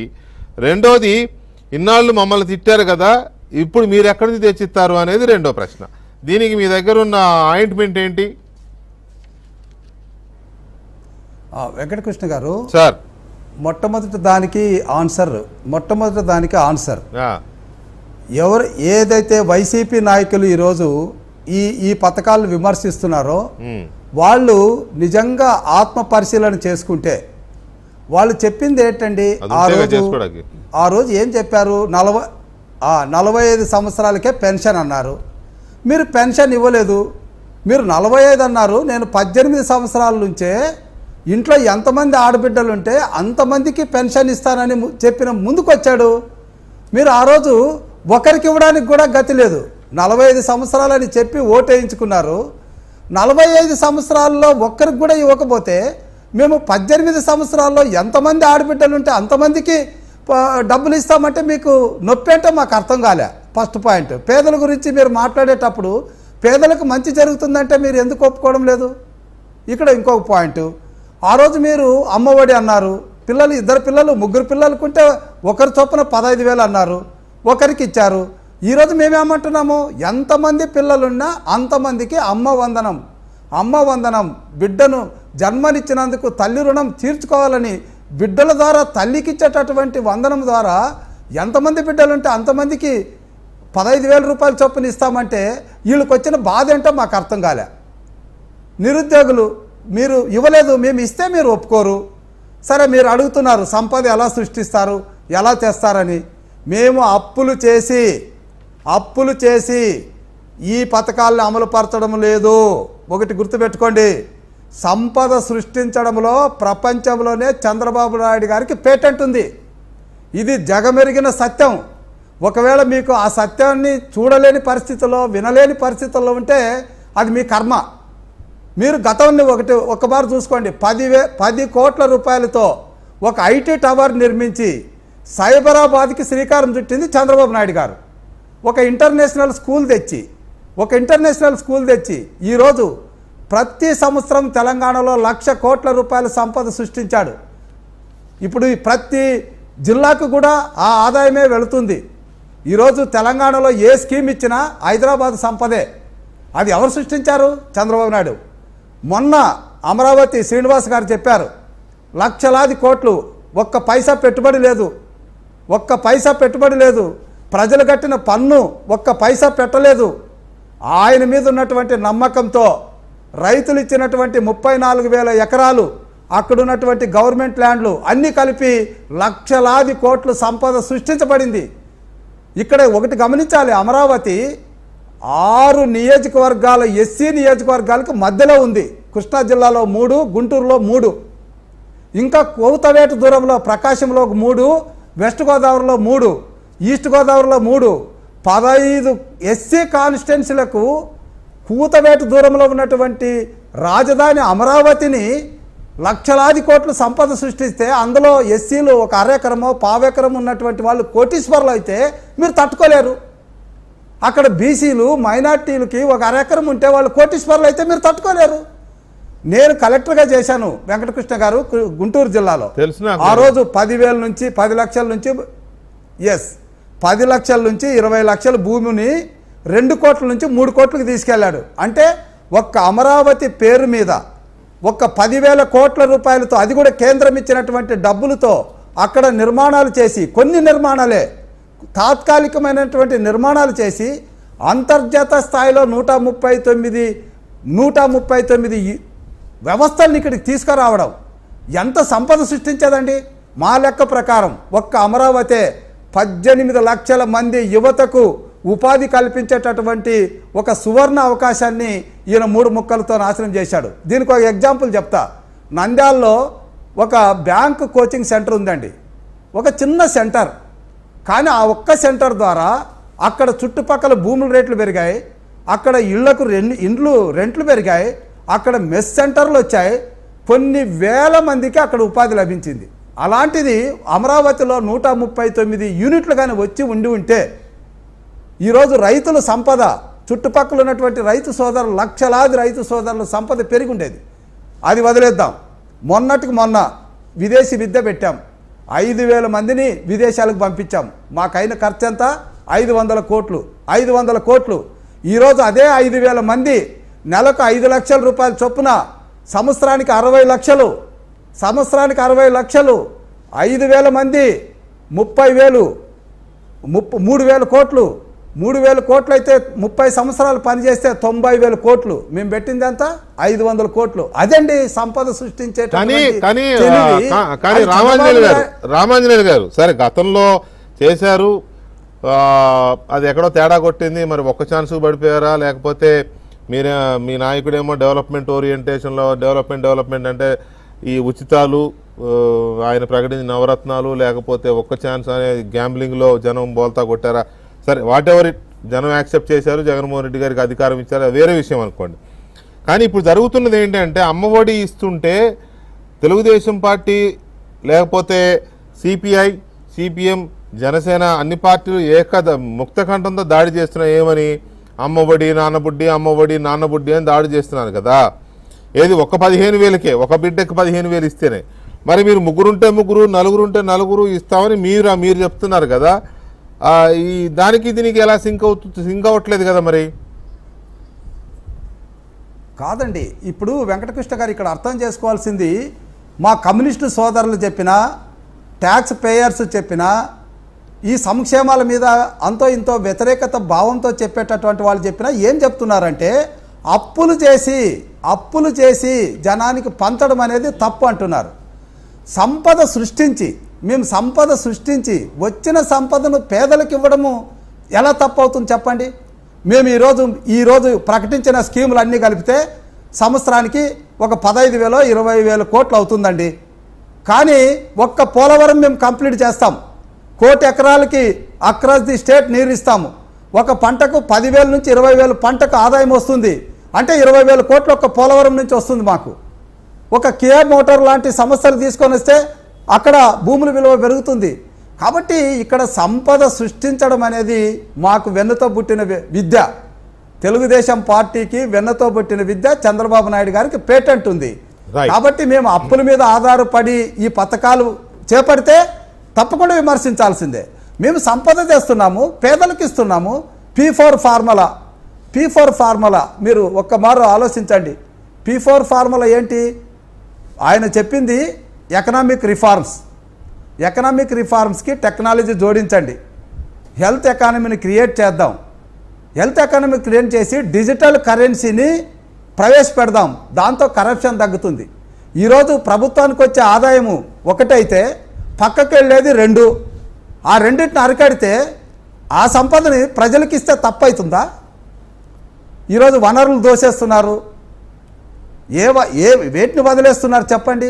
ఈరోజు కొందరికే పరిమితం, ఒక కుటుంబానికో లేదా 2 కుటుంబాలకో పరిమితమైనటువంటి కాంట్రాక్టుల్ని యువతకు ఒక 40-50% ఒక మాట మళ్ళీ మీరు అధికారంలోకి వస్తే ఇప్పుడున్న లిక్కర్ పాలసీ, ఇప్పుడున్న జే బ్రాండ్ లిక్కర్ ఇవన్నీ తీసేసి మళ్ళీ పాత మోడల్లోకి వెళ్ళిపోయి రేటు తగ్గించి అందులోకి వెళ్ళే ఆలోచన ఉందా? మేము తప్పకుండా ఈరోజు ఏదైతే ఈ కల్తీ లిక్కర్ని, ఈ అన్బ్రాండెడ్ లిక్కర్ని మేము విమర్శిస్తున్నామో, మేము ఏ అంశాలైతే విమర్శిస్తామో ఆ అంశాలని తప్పకుండా మళ్ళా పూర్వస్థితికి తీసుకురావడం. మళ్ళీ మేము 50 రూపాయలకో 60 రూపాయలకో బ్రాండెడ్ ఇక్కడ ఆరోగ్యం ముఖ్యమండి. ఆరోగ్యాలు ఒకవైపు విచ్ఛిన్నం అవుతుంటే మాకు ఆ బ్రాందీ ద్వారా సారాయి ద్వారా వచ్చే ఆదాయం మాకు అవసరం లేదు. వెంకటకృష్ణ గారు ఆ రోజు 6,000 కోట్లు అండి, ఈరోజు 30,000 కోట్లు. 6,000 కోట్లతోనే మేము పోలవరం 70% పూర్తి చేశాం. కాబట్టి మేము సారాయి మీద, ప్రజలు ప్రాణాలు తీసే సారాయి మీద ఆధారపడి మేము అభివృద్ధి పథకాలను చేపట్టడం లేదు. ఈరోజు మేము 1,45,000 ఒక కుటుంబానికి ఇస్తున్నామంటే 1,00,000 రూపాయలు మిగిలించుకున్నా వాళ్ళు ఆర్థికంగా వాళ్ళ కాళ్ళ మీద వాళ్ళు నిలబడాలన్నటువంటి ఉద్దేశంతో చేస్తున్నాం తప్ప 5,000 10,000 6 నెలలకు ఒకమారు 3 నెలలకు ఒకమారు ఇంకొక 5,000 ఇచ్చి అవి నాన్నబుడ్డితో పోయి, ధరలు పెరుగుదలతో పోయి, పన్నుల బాధలతో పోయి, ఇవన్నిటితో పోయి కుటుంబాలు కుదేలయ్యేటటువంటి సంక్షేమం మాది కాదు, అభివృద్ధి మాది కాదు. ఒక్క నిమిషం రామాంజలి గారు, ప్రసాద్ గారు, అంటే పూర్తిగా అప్పులతోనే రాష్ట్రాన్ని నడిపించే జగన్మోహన్ రెడ్డి గారి ప్రభుత్వానికి కానీ వైసీపీ పార్టీకి కానీ, లేకపోతే ఈ నెల అప్పు రాకపోతే జీతాలు ఇవ్వలేని పరిస్థితి కానీ ఎన్నో చూస్తున్నాం. పెన్షన్లు ఆగిపోయి, జీతాలు ఆగిపోయి ఎంత గొడవ అవుతుంది. ఈ ప్రభుత్వానికి కానీ, ప్రభుత్వంలో ఉన్న మంత్రులు ఎమ్మెల్యేలకు కానీ, లేకపోతే ఈ పార్టీ నేతలకు కానీ ఎక్కడి నుంచి డబ్బు తెస్తారు అని ఇప్పుడు టీడీపీని ప్రశ్నించే నైతిక అర్హత ఉందా? ఈ తెలుగుదేశం పార్టీని కానీ ఆ ప్రభుత్వాన్ని కానీ విమర్శించే హక్కు ఆ పార్టీ అధ్యక్షుడికి లేదు, పార్టీలో ఉన్న వాడికి లేదు. ఎందుకంటే నవరత్నాలు పెట్టినప్పుడు వాడికి ఆర్థిక స్థితి గురించి అంచనా లేదు, ఆర్థిక పరిస్థితి గురించి అసలు అంచనా లేదు. మీరు 2 కాంట్రాస్ట్ చూసుకోండి. వైఎస్ జగన్మోహన్ రెడ్డి గారు 2014లో నేను ఉచిత విద్యుత్ ఇచ్చుంటే గెలిచుండేవాడిని చెప్పాడు. అదే చంద్రబాబు నాయుడు 2019లో సిపిఎస్ రద్దని ఇచ్చుంటే ఈయన గెలిచుండేవాడు. 2 కాంట్రాక్ట్. ఆయన అది చేయలేనన్నాడు, ఈయన ఇది చేయలేనన్నాడు. వరసి రేపు కూడా ఇప్పుడు ఇందాక సంపద సృష్టి గురించి మీకు ఒక్క చిన్న ఉదాహరణ చెప్తా. హైటెక్ సిటీ కట్టిన తర్వాత అది ఎవరి వల్ల కట్టారో కంట్రోల్ పెట్టండి. ఇవాళ హైదరాబాద్లో హైటెక్ సిటీ దగ్గర నుంచి ఇవాళ సిటీ ఎక్కడికి వెళ్ళిపోయిందో ఎవరికి తెలియదు. నేను ఈ మధ్య సైబర్ టవర్ నుంచి హైటెక్ సిటీ ఫైనాన్షియల్ డిస్ట్రిక్ట్ ఎటో వెళ్ళిపోయింది. ఎందుకు చెప్తున్నానంటే 96లో నేను హైదరాబాద్ వచ్చా, ఇప్పటికీ కూడా నేను ఎక్కడ ఒక గజం స్థలం కూడా కొనలేకపోయా. ఎందుకు కొనలేకపోయామంటే పరిస్థితులు అసమర్థత. అది అసమర్థత. కానీ నేను ఇప్పుడు ఒక గెస్ట్ హౌస్లో ఉంటే అందులో ఉండే వాచ్మెన్ 10 లక్షలు పెట్టి సైట్ కొన్నాడు కర్నూలు నుంచి వచ్చి. 6 నెలల్లో 46 లక్షలకి అమ్మాడు. వాడు గొప్పడం మనం గొప్పడమా? 96 నుంచి ఉన్నవాడు గజం కొనలేకపోయాం, వాడు 6 నెలల్లో 46 లక్షలు కొన్నాడు. ఏంటంటే ఇదంతా అయ్యా ఏమన్నాడంటే మొన్న వచ్చేటప్పుడు కూడా సార్ రజనీకాంత్ గారు ఇవ్వాలి చెప్పాడు, నేను ఏదో ఆఫ్రికా 22 సంవత్సరాల తర్వాత హైదరాబాద్ వస్తే ఆ ఏరియా చూసి అమెరికాలో ఉన్న మొన్న ఎన్టీఆర్ హీరో రజనీకాంత్ ఆయన మొన్న ఏం చెప్పాడు, 22 సంవత్సరాల తర్వాత హైదరాబాద్ వస్తే ఆ ఏరియా చూసి నేను అమెరికాలో ఉన్నానేమో అని అనిపించింది. అంటే సంపద అనేది విజిబుల్ డెవలప్మెంట్, విజిబుల్ కనబడాలి. ఇప్పుడు నార్త్ ఇండియాలో ఎంత విజిబుల్గా డెవలప్మెంట్ కనబడకపోతే భారతీయ జనతా పార్టీ కానివ్వండి, ఏ పార్టీ అధికారంలో కేంద్రంలో మొత్తం ట్రాన్స్పోర్టేషన్ అంతా అటైపోతుంది. ఏ కారిడార్ చూసినా కోట్లు గణిస్తున్నారు. సౌత్లో ఎందుకు లేదంటే విజన్ తేడా ఉంది. చంద్రబాబు నాయుడు మోడీ గారు డిమానిటైజేషన్ చేసిన తర్వాత డిజిటల్ కరెన్సీ కోసం అని వేసిన టాస్క్ ఫోర్స్ చైర్మన్ ఎవరండి? చంద్రబాబు నాయుడుగా. ఆయన దేశంలో కొన్ని లక్షల మంది, కొన్ని వేల మంది ఉన్నారు, కొన్ని లక్షల మంది ఉన్నారు. ఆయన ఎవరిని పెట్టుకోలేదు, చంద్రబాబు నాయుడు పట్టుకొచ్చి నువ్వు టాస్క్ ఫోర్స్ చైర్మన్ అని చెప్పాడు. ఇవాళ 2018లో చెప్పాడు, 2000 రద్దు చేయండి నేనే చెప్పాడు. ఇవాళ ఆయన రద్దు చేశాడు. అంటే విజనరీకి ఉన్న ఇదికి మిగతా వాడికి ఉన్న తేడా. ఆంధ్రప్రదేశ్ ప్రజలు ఇవాళ ఏదైతే కోరుకుంటున్నారంటే, నేను ప్రత్యక్షంగా ఈ మధ్య విశాఖపట్నం శ్రీకాకుళం జిల్లాలకు వెళ్ళా, అసలు దెబ్బతిన్న వాళ్ళు. ఎందుకంటే ఒక్క ఇండస్ట్రీ లేదు, ఒక్క ఇండస్ట్రీ రాదు, అటు ఉద్యోగాలు రావు తప్ప కన్స్ట్రక్షన్ తప్ప ఏం లేదు. వాళ్ళందరూ వలసపోయి హైదరాబాదు 10,000 వచ్చిన చాలనుకుని వచ్చేస్తున్నారు. అంటే ఈ మైగ్రేషన్ అనేది జగన్మోహన్ రెడ్డి గారు ఉన్న రాయలసీమ నుంచి ఉంది, ఉత్తరాంధ్ర నుంచి ఉంది, కోస్తా జిల్లాల నుంచి రెగ్యులర్గా వస్తారు. అంటే హైదరాబాద్ రేపు జూన్ 2వ తారీఖుకి తెలంగాణ 10 సంవత్సరాలు అయిపోయింది విడిపోయి. ఆంధ్రప్రదేశ్ ఎంత నష్టపోయింది, తెలంగాణ ఎంత లాభపడింది అనడానికి హైదరాబాదు కేంద్రంగా ఉండే ఈ డెవలప్మెంట్. మనం గొప్ప చెప్పుకోవాల్సింది ఏంటంటే కేసీఆర్కి థ్యాంక్స్ చెప్పాలి ఆంధ్రప్రదేశ్ ప్రజలు. చంద్రబాబు విజన్ ఆయన కంటిన్యూ చేస్తున్నాడు. అందరు చేయాలి. ఏమాట కమాట రాజశేఖర రెడ్డి గారు చేశారు, రోసే గారు చేశారు, కిరణ్ కుమార్ రెడ్డి గారు చేశారు, కేసీఆర్ గారు, కేటీఆర్ గారు బ్రహ్మాండంగా దాన్ని విడిపోయిన తర్వాత వాళ్ళు కొనసాగించారు. పైగా కేటీఆర్ గారు చాలా సందర్భాల్లో చంద్రబాబు నాయుడు గారు పేరు కోట్ చేసి మరి దానికి అది సిటీ తెలంగాణ స్టేట్ కి డెవలప్మెంట్ కి ఒక ఇంజిన్ అండి, గ్రోత్ ఇంజిన్ అండి. అది దాన్ని ఎందుకు ఆపుతారు వాళ్ళు?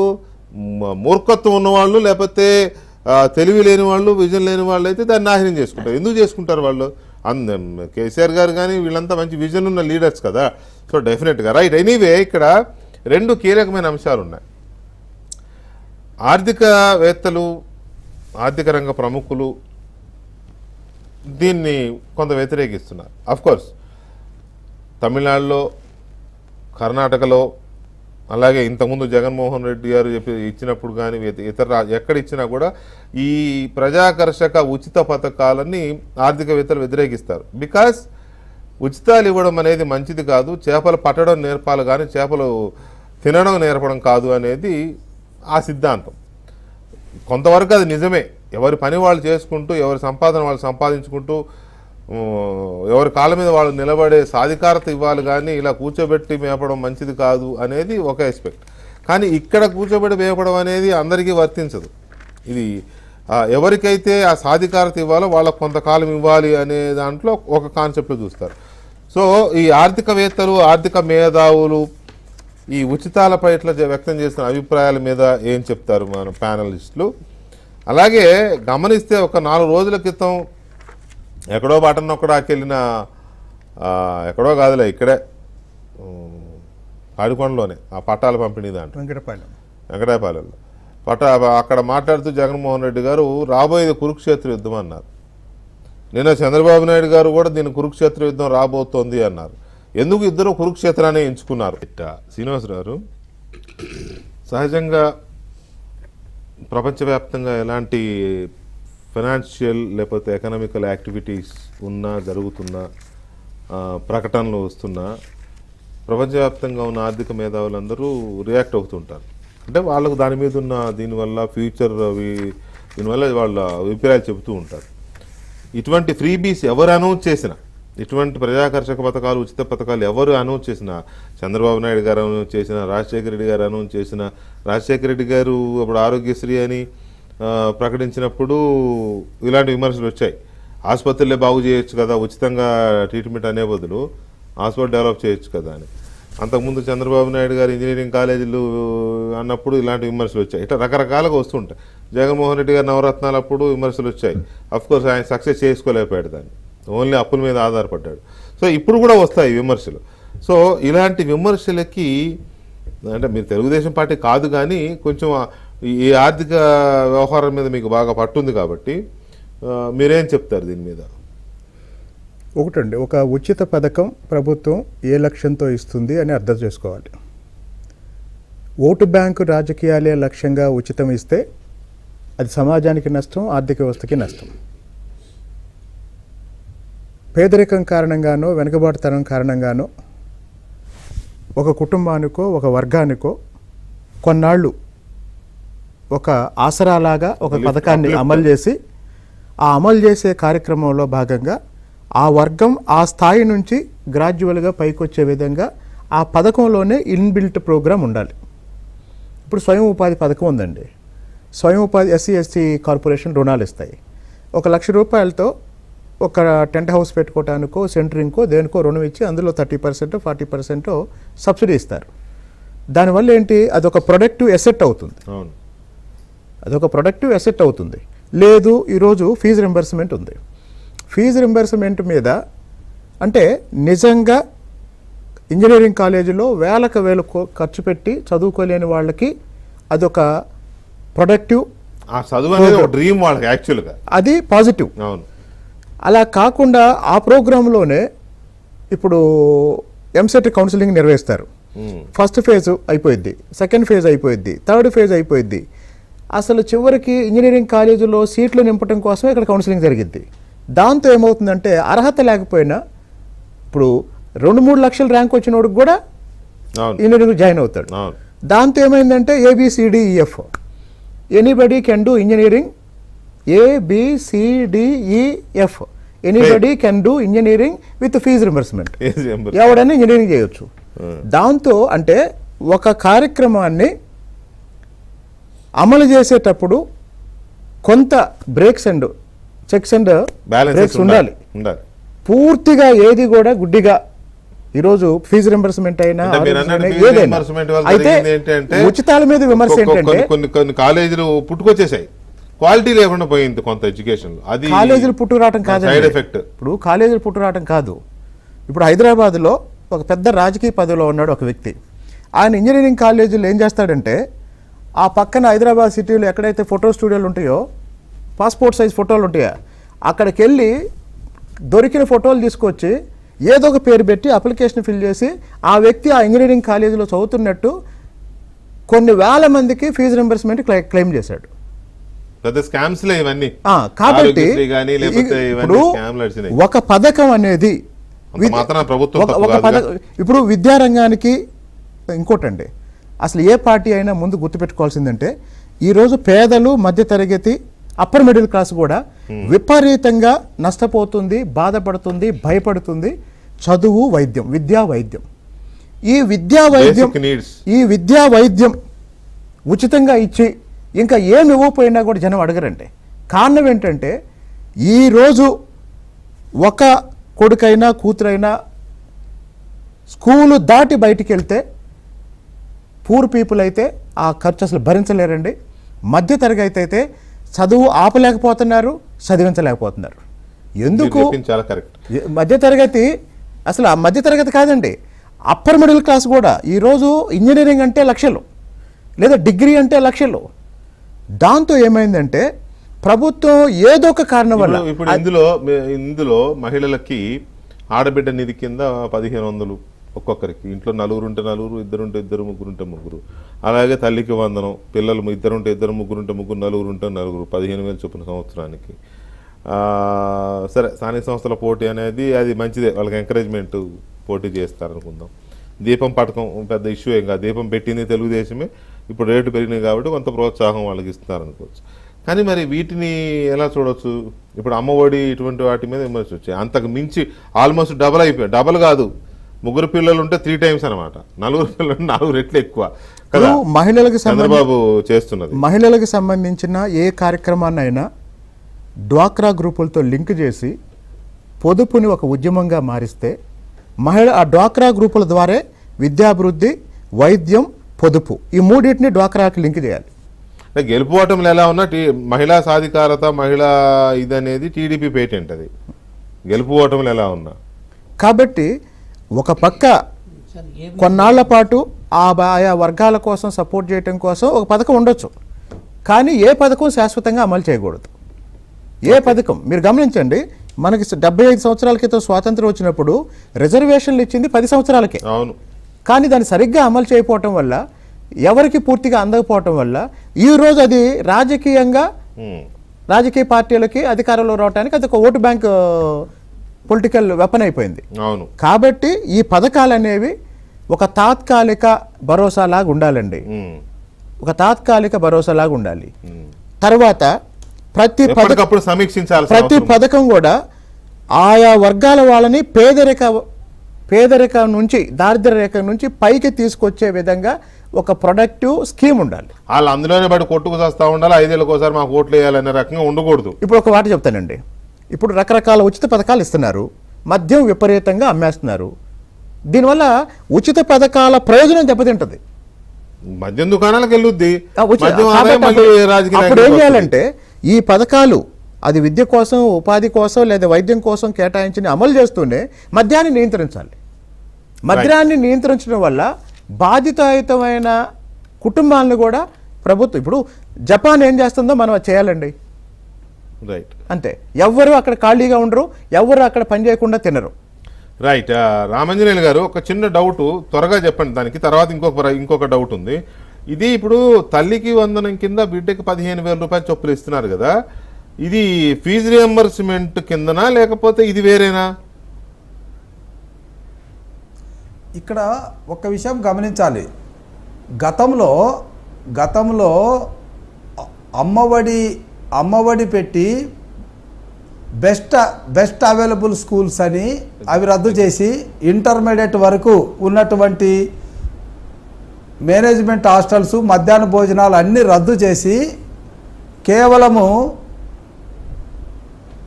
15,000 రూపాయలు ఇవ్వడం ద్వారా, ఒక అమ్మాయికి ఒక అబ్బాయికి ఇవ్వడం ద్వారా మిగిలిన పిల్లల చదువు భంగమైంది. తర్వాత ఇక్కడ గమనించాల్సింది, పాఠశాలలు విలీనం చేశారు. విలీనం చేసి టీచర్ పోస్టులు రిక్రూట్ చేయలేదు. రామాంజనేయులు గారు, అంటే దయచేసి నేను అడుగుతున్న అర్థం చేసుకోండి. నా స్ట్రైట్ క్వశ్చన్ ఏంటంటే, ఇంతకుముందు ఫీజు రియంబర్స్మెంట్ అనేది కాలేజీలకు వెళ్ళేది, కాలేజీ యాజమాన్యాలు పిల్లల్ని ఇబ్బంది పెట్టకుండా వాళ్ళ ఎడ్యుకేషన్ ఇది అయిపోగానే వాళ్ళ సర్టిఫికేట్ వాళ్ళకి ఇచ్చి పంపించేసేవాళ్ళు. ఇప్పుడు జగన్మోహన్ రెడ్డి వచ్చిన తర్వాత కాలేజీలకు ఇవ్వకపోవడం వల్ల, తల్లులకు ఇస్తున్నామని చెప్పి ఇవ్వడం వల్ల, అవేమో మద్యం షాపులకు వెళ్తున్నాయో లేకపోతే పాపం వాళ్ళు ఇంకేదైనా ఖర్చులకు పెట్టుకోవడం వలన కాలేజీకి వెళ్ళడం లావి. దీంతో ఎక్కడికెక్కడ కాలేజీలు పిల్లల్ని ఇబ్బంది పెడుతున్నాయి. హాల్ టికెట్లు ఇవ్వకుండా, లేకపోతే హాల్ టికెట్ ఇస్తే పాస్ అయిన మెమోలు ఇవ్వకుండా, సర్టిఫికేట్లు ఇవ్వకుండా. సో నేను అడుగుతున్నది, మీరు ఫీజు రియంబర్స్మెంట్ వేరు, ఈ తల్లికి వందనం వేరా, ఈ రెండు ఒకటేనా అనేది నా పాయింట్. దయచేసి దానికి కన్ఫైన్ అయితే చాలు. ఎస్, ఎక్కడ కూడా మా అధినేత చంద్రబాబు నాయుడు గారు పాత స్కీములు, మా తెలుగుదేశం ప్రభుత్వంలో 2014-19 మధ్యన అమలుపరిచినటువంటి స్కీములు రద్దు చేసి వీటిని ఇస్తామని మేము ఎక్కడ చెప్పలేదు. ఆ స్కీములు కొనసాగిస్తేనే, ఎందుకంటే మేము ఒకవైపు ఎస్సీలు 27 స్కీములు రద్దు చేసినారని మేము చెబుతూ ఆ స్కీములు మేము కొనసాగించి ఇవి అదనంగా ఇస్తాం. ఇక్కడ ఏంటంటే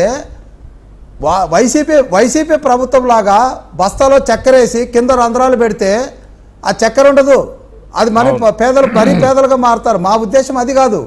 P4 ఫార్ములా ఏంటి? ప్రతి కుటుంబము ధనవంతులు కావాలి. కాబట్టి పథకాలు కొనసాగిస్తూ ఈ ఇచ్చే డబ్బుతో వాళ్ళు అదనంగా మరొక కార్యక్రమం చేసుకొని వాళ్ళ కుటుంబంలో ధనవంతులు కావాలన్నటువంటి ఒక ఆలోచనతో చేస్తున్నాం తప్ప ఈ పథకానికి మరొక పథకానికి ముడిపెట్టడం అన్నటువంటిది మా ఉద్దేశం కాదు. ఇక్కడ ఇంకొక విషయం చెప్పండి. మీరు రైతుల కోసం ఏదో చెప్పారు, సంవత్సరానికి 20,000 ప్రోత్సాహం అన్నారు. గుడ్.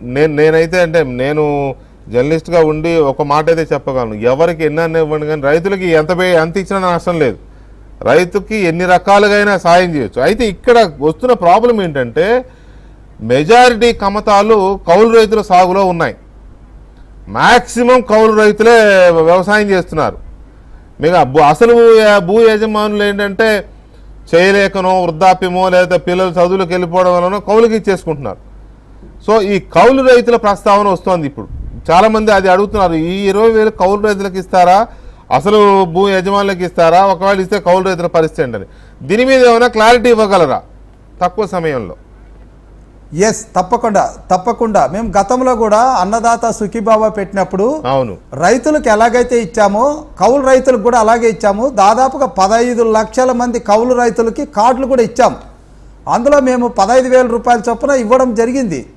ఎక్కడ తగ్గించలే. కానీ వైసీపీ ప్రభుత్వం దాన్ని 45,000 కుదించింది. అంటే కౌలు రైతులు లేనట్టు. ఒక్క ఈస్ట్ గోదావరిలోనే 1,00,000 మంది, 1,00,000 పైన కౌలు రైతులు ఉంటారు, 2 లక్షలు ఉంటారు. కాబట్టి ఇక్కడ కౌలు రైతులు అనేటువంటి వాళ్ళు మాకు రైతులతో సమానమే. మా విధానం కౌలు రైతులు ఉంటారు, రైతులు ఉంటారు. ఇప్పుడు మళ్ళీ క్లారిటీ కోసమే అడుగుతున్నాను సార్. ఇప్పుడు ఒక 2 ఎకరాల భూమి ఉంది, లేకపోతే 1 ఎకరం ఉందనుకోండి. ఇప్పుడు మీరు ఇచ్చే ఈ సహాయము, ఈ ఆర్థిక సాయము అటు భూ యజమానికి ఇటు కౌలు వ్యవసాయం సాగు చేసే కౌలు రైతుకి ఇద్దరికి వెళ్తుందా? గతంలో మేము ఏదైతే అన్నదాత సుఖీబాబా ఇంప్లిమెంట్ చేసినప్పుడు ఏ క్లారిటీతో అయితే ఉన్నామో అదే క్లారిటీతో ఇప్పుడు కూడా వాళ్ళకి సహాయం చేయడం జరుగుతుంది. ఇందులో ఎలాంటి డౌట్ అవసరం లేదు. ఆ రోజు ఏ కౌలు రైతు కూడా మమ్మల్ని ప్రశ్నించలేదు. రైట్ రామంజన్ గారు, ఒక్క నిమిషం. ఇక్కడ ప్రసాద్ గారు, ఇందాక నేను శ్రీనివాసరావు గారిని అడిగిన ప్రశ్నే, ఈ ఆర్థికవేత్తలు కానీ వీళ్ళు కానీ ఏంటంటే ఇది మంచిది కాదు సొసైటీకి, ఇది లేకపోతే ఫ్యూచర్కి ఇది మంచి, ఇలాంటివి చేయడం మంచిది కాదని ఎప్పుడూ అంటూనే ఉంటారు. మన పార్టీలు ఇలా ఇచ్చుకుంటూనే పోతూ ఉంటాయి. ఇక్కడ ఓన్లీ డిఫరెన్స్ ఏంటంటే చంద్రబాబు నాయుడు గారు ఎప్పుడు డెవలప్మెంట్ అనే చంద్రబాబు నాయుడు గారు ఈసారి కొంత ఫేస్ చేంజ్ సార్, వాళ్ళు గేమ్ చేంజింగ్ అంటున్నారు కానీ ఇక్కడ ఫేస్ ఆఫ్ అయింది. ఫేస్ ఆఫ్ అంటే ఇక డెవలప్మెంట్తో పాటు ఇటు కూడా వెళ్ళాలి అనే దీంట్లోకి వచ్చినట్టుగా కనబడుతుంది. అనివార్యమైందా లేకపోతే ఏ రకంగానైనా కానీ ఇప్పుడు ఈ ఆర్థికవేత్తలు వేసే ప్రశ్నలకి సమాధానం టీడీపీ చెప్పుకుంటుంది, కానీ మీరేం విశ్లేషణ ఇస్తారు? అంటే ఈబీ అనేది మీకు కేంద్ర ప్రభుత్వంలో కూడా పథకాలు పెడతారు, కానీ ఏ పథకం కూడా 5 సంవత్సరాలు దాటిన తర్వాత కొనసాగించరు. అది కేంద్రంలో ఉంది, అది రివ్యూ చేస్తారు, చేసి మాడిఫై చేసుకుంటూ వెళ్తారు. అంటే ఒక్కొక్క సెక్టర్లో ఒక్కొక్క బెనిఫిషియరీ అయిపోయిన తర్వాత నెక్స్ట్ ఎవరికి వస్తుందని చూస్తారు. అయితే దురదృష్టం కొద్ది రాష్ట్రాల్లో పరిస్థితి లేకపోవడం, బెనిఫిట్ అందిన వాడికి బెనిఫిట్ అందరం బెనిఫిట్ ఎవరికి అందకపోవడం, ఈ 2 రకాలు ఉన్నాయి. మీకు చంద్రబాబు నాయుడు గారు 99లో 95 మధ్యలో ఆయన కూడా మన రంగరాజన్ గవర్నర్ గారు ఉన్నప్పటికీ కూడా ఆయన వెళ్ళి మాట్లాడొచ్చేవాడు. అంటే ఏ స్కీము ఇవ్వాలి, ఏది ఇవ్వకూడదు, దేనివల్ల ఏం పెరుగుతుంది అనేది ఆయనకు నిజంగా ఒక అంచనా ఉంది.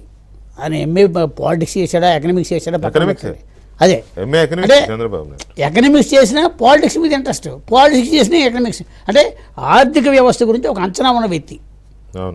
ఒక రూపాయిని ఏ విధంగా 10 రూపాయలు చేయాలని ఆలోచన.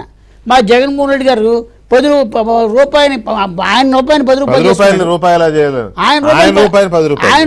రూపాయలు చేస్తున్నాడు, కానీ ప్రజల డబ్బులకు వచ్చేప్పటికి 10 రూపాయలు చేశాడు. ఈ డివల్యూషన్ ఆఫ్ ది రూపీ దగ్గరే ఆయన పాపం అంచనా తప్పింది. అందరూ డబ్బులు రావాలి, అందరూ నాకు డబ్బులు ఇవ్వాలని కానీ ఆయన ఉన్నాడు. కానీ చంద్రబాబు నాయుడు గారికి ఆయనకి ఉన్న తేడా ఏంటంటే, ఈవెన్ రాజశేఖర రెడ్డి గారు కూడా ఎకనామిక్స్లో ఆయన సిఎస్ రావు గారిని, స్వామియాజుల్ని, ఇలా కొంతమంది ప్రముఖుల మీద డిపెండ్ అయ్యేవాడు. ఆయన వాళ్ళకి చెప్పంది ఏది చేసేవాడు. డిపెండ్ అవుతున్నాడుగా, అంటే జగన్మోహన్ రెడ్డి గారు కూడా డిపెండెన్స్ తేడా ఉంది. సరే, ఓకే, అది వదిలేద్దాము. ఒక తక్కువ టైం ఉంది కాబట్టి ఒక పాయింట్ చెప్పండి. ఈవెన్ ఎన్నికల సంఘం కూడా మన సుప్రీంకోర్టుకు ఒక అయ్యేది కాదు, ఇప్పుడు అయ్యేది కాదు. కానీ అదే ఎన్నికల సంఘాలు చాలా చెప్తే అవో సావో. కానీ ఈ కురుక్షేత్రం అనే దాని మీద 3 రోజుల క్రితం 4 రోజుల క్రితం జగన్మోహన్ రెడ్డి గారు అన్నారు, నిన్న చంద్రబాబు నాయుడు గారు అన్నారు. ఇద్దరు కురుక్షేత్రాన్ని ఎంచుకున్నారు. యుద్ధమే, ఇద్దరు యుద్ధం ప్రకటించుకున్నారు. ఇద్దరు కురుక్షేత్రం అనే పదమే వాడారు. ఎట్లా, ఎవరిది కౌరవ రాజకీయం, ఎవరిది పాండవ రాజకీయం, ఎందుకు కురుక్షేత్రం ఇద్దరు అన్నారు? అంటే కురుక్షేత్రం అంటే ఏ యుద్ధాలు చేసినా జనరల్గా రాజకీయంగా ఎప్పుడూ కూడా కురుక్షేత్రంతో పోలుస్తారు. ఇది ఎక్కడాది జనతా ప్రభుత్వం దగ్గర నుంచి చూసుకున్నా అధికార పార్టీతో జరిగే పోరాటం ఎప్పుడు కూడా కురుక్షేత్ర సంగ్రామం లాంటిదే. అంటే అది మహాసంగ్రామం, అంతకు మించిన సంగ్రామం ఇంకోటి లేదు. మన భారతదేశం పురాణాలు ఇతిహాసాల మీద నిలబడింది కాబట్టి అన్నిట్లో ధర్మక్షేత్రం, కురుక్షేత్రం అనేది ధర్మక్షేత్రం. కృష్ణుడు దగ్గరుండి యుద్ధం చేయించాడు. నేను చెయ్యలేను, నా సహచరులు ఉన్నారు, నా మొన్న అర్జునుడు గాంధీవని వదిలేసినా సరే చేసేది నువ్వు కాదు, చేయించేది నేను కాదు, ఈ ధర్మం కోసం నువ్వు చేయాల్సిందే చేయించాడు. అలాగే ఇప్పుడు ఆంధ్రప్రదేశ్ ప్రజలకి చేయించడంలో కానీ చేయడంలో కానీ చంద్రబాబు నాయుడు ఒక ఇప్పుడు ఆయన రాక్షసుడు అంటున్నాడు. విచిత్రం ఏంటంటే చంద్రబాబు లాంటి రాక్షసుడు లేడని ఆయన అంటాడు. ఆయన రాక్షసుతో పోల్చాడు, కానీ ఈయన రాక్షసుతో పోల్చలేదు. ఈ అసమర్థుడు పోవాలంటున్నాడు ఆయన. ఆయనకి పాపం మారీచులు అంటాడు. అంటే ఆయనకి రాసి ఇచ్చేవాళ్ళు కూడా అసలు పదాలు వెతుక్కుంటున్నారు. ఈ మారీచులు కానీ లేదంటే ఇంక ఈ రకమైన పదాలు ఉన్నాయి చూసారా, అవి భారత ఇతిహాసాల నుంచి వచ్చినవి. అందుకే కురుక్షేత్రం అన్నారు. కురుక్షేత్రం సంగ్రామంలో కృష్ణుడు ఎటు పక్క ఉన్నాడు. కానీ మళ్ళీ అది గుర్తు చేయడం బాగోదేమో. భువనేశ్వర్ గారిని అసెంబ్లీలో అవమానం చేసినప్పుడు, లోకేష్ని కించపరుస్తూ మాట్లాడినప్పుడు ఆ రోజే చంద్రబాబు నాయుడు గారు ఇది కౌరవ సభ, నేను మళ్ళీ ముఖ్యమంత్రిగా గౌరవ సభ అయితేనే వస్తాను, ముఖ్యమంత్రిగానే వస్తానని వెళ్ళారు. అంటే ఇంచుమించుగా ఆ రోజే కౌరవులు అనేసాడు వీళ్ళని.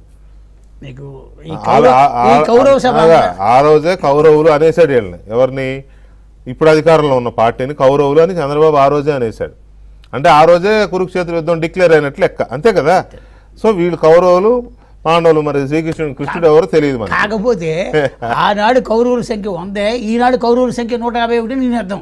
సరే, అది ఓకే. అంటే ఎందుకన్నాడంటే మీకు తమిళనాడులో కూడా కరుణానిధి టైంలో జయలలిత మీద ఒక ఆరోపణ చేసి జయలలితని హేళన చేసినప్పుడు కూడా అప్పుడు కూడా శపథం చేసి ఇది కౌరవ సభ నన్ను, అంటే ఆ రోజుని ద్రౌపది అని ఆమె చేసింది. అది కంపేర్ చేయడంలో కూడా ద్రౌపది వస్త్రాభరణాన్ని ఎలాగైతే గుర్తు చేశారో ఇవాళ కూడా అదే. శ్రీనివాసరావు, మనకి టైం తక్కువ ఉంది కాబట్టి ఈ బీసీ రక్షణ చాలా ఇంపార్టెంట్ వ్యవహారం. ఎందుకంటే దాదాపు అబోవ్ 50% పాపులేషన్ ఉన్న బీసీలకి ఒక రక్షణ చట్టం తీసుకొస్తాము. ఇప్పటి వరకు ఈ ఆలోచన నాకు తెలిసి మరి దేశంలో కూడా ఎక్కడ లేదు. కొన్నిసార్లు కొందరికి ఆలోచనలు వస్తాయి. ఎస్సీ ఎస్టీలకి అప్పుడు ఆనాడు చేశారు, ఎప్పుడో 20-25-30 ఏళ్ళ నాడు చేశారు. ఒక రకంగా అది మిస్యూజ్ కొంత అవుతున్నా కూడా ఒక రక్షణ అయితే ఉంది కదా. సో ఈ బీసీ రక్షణ చట్టాన్ని మీరు ఎలా వర్ణిస్తారు? ఎస్సీ ఎస్టీల చట్టం యూపీ సింగ్ ప్రధానమంత్రిగా ఉన్నప్పుడు అనేక దళిత పోరాటాల ఫలితంగా కూడా చంద్రబాబు నాయుడు ఎన్టీఆర్ దళిత నేషనల్ పోరాటాల ఫలితంగా రామ్విలాస్ పాస్వాన్ గారు ఉండటం వల్ల ఒక పక్క అంబేద్కర్ గారికి భారతరత్న ప్రకటించారు, ఎస్సీ ఎస్టీ చట్టం చేశారు. ఎస్సీ ఎస్టీలు భారతీయ సమాజంలో కొన్ని శతాబ్దాల పాటు అంటరాని వారిగా చూడబడ్డారు. వాళ్ళని కనీసం మనుషులుగా కూడా చూడలేదు. అందులో భాగమే నిన్న మోడీ గారు రాష్ట్రపతిని కూడా పిలవలేదు. కాబట్టి వాళ్ళ మీద నిరంతరం అసంఖ్యాకంగా జరుగుతున్న దాడుల నుండి రక్షణ కోసం ఆ రోజు ఒక చట్టం చేశారు. ఇకపోతే బీసీలు భారతీయ సమాజంలో అంటరానితనం అనుభవించలేదు, కానీ ఆర్థికంగా వెనుకబడి ఉన్నారు. అంటే కొందరికి ఉన్నట్టుందండి బీసీలో కూడా. ఇప్పుడు 142 బీసీ కులాల్లో దాదాపు నాకు తెలిసి అంటే నేను తెలంగాణలో నేను చూసిన కులాల్లో దాదాపు ఒక సగం కులాలు మాత్రం దే ఆర్ ఆల్సో ఫేసింగ్ ఈ అన్టచబిలిటీ. ఈ నేపథ్యంలో ముఖ్యంగా ఇప్పుడు ఆంధ్రప్రదేశ్లో తెలుగుదేశం పార్టీ మేనిఫెస్టోలో బీసీల రక్షణకు సంబంధించి ఎందుకు ప్రస్తావించాల్సి వచ్చిందంటే గత 4 ఏళ్లుగా ఆంధ్రప్రదేశ్లో అనేక మంది బీసీల మీద ముఖ్యంగా తెలుగుదేశం పార్టీకి మద్దతు ఇస్తున్నారు అనే కారణంగా భయంకరమైన దాడులు జరిగినాయి, హత్యలు జరిగినాయి, అత్యాచారాలు నడి రోడ్డు మీద కూర్చొని బ్లేడుతో గొంతుకో చంపారు. అలాంటప్పుడు ఏమవుతుందంటే ఆ కేసుని ఎస్సీ ఎస్టీ అట్రాసిటీస్ చట్టం లాంటిది ఒక చట్టం ఉంటే ఆ స్థాయిలో దాడులు చేయడానికి ఎవరైనా భయపడతారు. ఎందుకంటే అలాంటి చట్టంలో ముందు నాన్ బెయిలబుల్ కేసు పెడతారు. సరే, జగన్మోహన్ రెడ్డి వచ్చిన తర్వాత ఎస్సీ ఎస్టీ చట్టానికే దిక్కులేదు. ఈ నేపథ్యంలో తెలుగుదేశం పార్టీ బీసీల రక్షణ కోసం ముందుకొస్తే బీసీలు తెలుగుదేశం పార్టీకి అండగా ఉంటారు కాబట్టి ఇది ఇద్దరికీ అవసరం. అన్నిటికీ మించి గత 40 సంవత్సరాల తెలుగు రాష్ట్రాల రాజకీయ చరిత్రలో బీసీలను రాజకీయంగా పైకి తీసుకొచ్చింది తెలుగుదేశం పార్టీయే. బీసీలకి నాయకత్వం ఇచ్చింది తెలుగుదేశం పార్టీయే. ఇప్పుడు కూడా తెలుగుదేశం పార్టీ 2 రాష్ట్రాల అధ్యక్షులు బీసీలే, అక్కడ అచ్చెన్నాయుడు గారు, ఇక్కడ జ్ఞానేశ్వర్ గారు. ఈ నేపథ్యంలో ఆ చట్టం బీసీలే కాదండి, మైనార్టీలకి అట్లాంటి చట్టం కావాలి. కరెక్ట్. మైనార్టీలు కూడా బీసీలు దీని కిందకి వస్తారు అనే యాంగిల్ ఏమన్నా చేశారేమో తెలియదు. అయితే ఇంకో విషయం మీరు ఇందాక మాట కంక్లూడ్ చేయండి. ఇప్పుడు వైఎస్ రాజశేఖర రెడ్డి గారు, చంద్రబాబు నాయుడు గారు రాజకీయ ప్రత్యర్థులుగా ఉన్నంత కాలం విమర్శలు రాజకీయ విమర్శలు జరిగేవి. అవును, రాజకీయ విమర్శలు ఒక స్థాయి, అసలు వరల్డ్ కప్ క్రికెట్ ఫైనల్స్ చూస్తున్నట్టు ఉండేది. అవును. ఎప్పుడైతే ప్రశాంత్ కిషోర్ ఎంటర్ అయ్యాడో నాశనం అయిపోయింది రాష్ట్రం. చంద్రబాబు నాయుడు మీద, లోకేష్ మీద, రాహుల్ గాంధీ మీద విమర్శలు వ్యక్తిగతం అయిపోయి 2019 ఎన్నికల అనంతరం చంద్రబాబు నాయుడిని డీమోరలైజ్ చేయటమే లక్ష్యంగా విమర్శలు జరిగాయి. మీరు కొడాలి నాని ప్రెస్ మీట్ కానీ ఇవన్నీ లక్ష్యం ఏంటంటే వాళ్ళు ఏదో తెలుగుదేశాన్ని అందాను కాదు, తెలుగుదేశం నాయకుల మానసిక స్థైర్యాన్ని దెబ్బతిద్దామని. అది ఎంతో కాలం నిలవదలే. ప్రశాంత్ కిషోర్ అనేవాడు గన్నవరం ఎయిర్పోర్ట్లో దిగి బయటకు ఎలా వస్తున్నాడో నాకు అర్థం కావట్లేదు. ఆంధ్రప్రదేశ్లో ఇంత అరాచకం చేసి సమాజాన్ని నాశనం చేస్తూ ఉంటే ప్రశాంత్ కిషోర్ అనే వ్యక్తి గన్నవరం ఎయిర్పోర్ట్లో ఫ్లైట్ దిగి బయటకు ఎలా వస్తున్నాడో నాకు మరి అక్కడ ప్రజలు పట్టించుకోవట్లేదా లేకపోతే ఏంటి అనేది అర్థం కాదు. అలాంటి అసాంఘిక శక్తులే ఒక రకంగా అవి. సమాజానికి కీడు చేసేవాళ్ళు, సమాజంలో రెచ్చగొట్టేవాళ్ళు 153 సెక్షన్ 153 ఇండైరెక్ట్గా అప్లై అవుతుంది వాళ్ళు చేసే పనులకి. కాబట్టి అలాంటి వాళ్ళు ఎలా వస్తున్నారు అనేది చూడాలి. రైట్, రామాంజనేయులు గారు ముగిద్దామా? ఏమైనా కంక్లూజివ్గా ఒక 1 minute చెప్తారా? యా, ఒక్క నిమిషము వెంకటకృష్ణ గారు. బీసీలకు సంబంధించి మిత్రులు చెప్పారు, మేము 144 కులాలుగా ఉన్నటువంటి బీసీల్లో 54 గ్రూపులుగా చేసి దాదాపుగా ఒక 30,000 మందితో ముఖాముఖిగా మాట్లాడడం జరిగింది, ఏదో హెచ్ఆర్డి చైర్మన్గా. వాళ్ళు ఎప్పుడు కూడా స్వతంత్రం వచ్చి 75 సంవత్సరాలు దాటి ఎప్పుడు కూడా వాళ్ళు మాకు ప్రత్యేక చట్టం కావాలని ఎప్పుడు అడగలే. కానీ ఈ 4 సంవత్సరాల్లో వాళ్ళకు ఆర్థికపరమైనటువంటి నిధుల్ని ఎప్పుడైతే దారి మళ్లించారో, ఎప్పుడైతే వాళ్ళ మీద భౌతిక దాడులు జరిపారో శ్రీనివాస్ గారు చెప్పినట్టు, ఇప్పటికీ కూడా కొన్ని కులాలు మీరు అన్నట్టుగా ఇప్పటికీ ఇంకా జాతి వివక్షతకు గురి అవుతున్నట్టు మాట వాస్తవం. వీటన్నిటినీ ఇప్పుడు ఈ 4 సంవత్సరాల్లో అది అగ్గికి ఆజ్యం పోసినట్టు అయిపోయింది. దానివల్ల వాళ్ళు ఆర్థికంగా ప్రయోజనాలు అనేటువంటి దానికన్నా వాళ్ళ ఆత్మాభిమానం మీద మాకు ప్రత్యేక చట్టం కావాలని అడిగే పరిస్థితి వచ్చిందంటే ఇది దీనికోసం చంద్రబాబు నాయుడు గారు ఒక ప్రత్యేక చట్టం తేవాలని. మంచిదే, బీసీలకు కూడా రక్షణ ఇవ్వడము మంచిదే. తర్వాత శ్రీనివాస్ గారు అన్నట్టు మైనార్టీలకు కూడా దీంట్లోనే ఇంక్లూడ్ చేస్తారా లేకపోతే వేరే ఏమైనా తీసుకొస్తారా అనేది మరి చూద్దాం. తర్వాత ఇంకా ఫ్యూచర్ ఇంకా ఇది ఉంది కాబట్టి చూద్దాం. రామాంజలి గారు థ్యాంక్ యూ వెరీ మచ్. ఒక పాయింట్ వెంకటకృష్ణ గారు, ఇక్కడ బీసీలకి ప్రత్యేక చట్టం తీసుకురావడం ద్వారా ఎస్సీలకు ఏ రకంగా కూడా హోదా తగ్గించడం అనేది జరగదు. ఇది మరి ఒక విషయం. ఇది సెక్యూరిటీ యాక్టే తప్ప అదే రిజర్వేషన్ కాదు కదా. వాళ్ళ రిజర్వేషన్ తగ్గించి వీళ్ళకి ఇవ్వడానికి కాదు కదా. ఐ థింక్ అలా ఎవరు ఆలోచించారు నాకు తెలిసి. SC/ST అట్రాసిటీస్ యాక్ట్ ఎలా ఉందో బీసీలకు కూడా అలాంటి యాక్ట్ ఒకటి తీసుకొస్తారు, అంతే తప్ప వాళ్ళ యాక్ట్లో కొంత కోసి వీళ్ళకి ఇవ్వడానికి దర్ ఇస్ నో స్కోప్ కదా. కాబట్టి అలా అనుకునే అవకాశం లేదులేండి.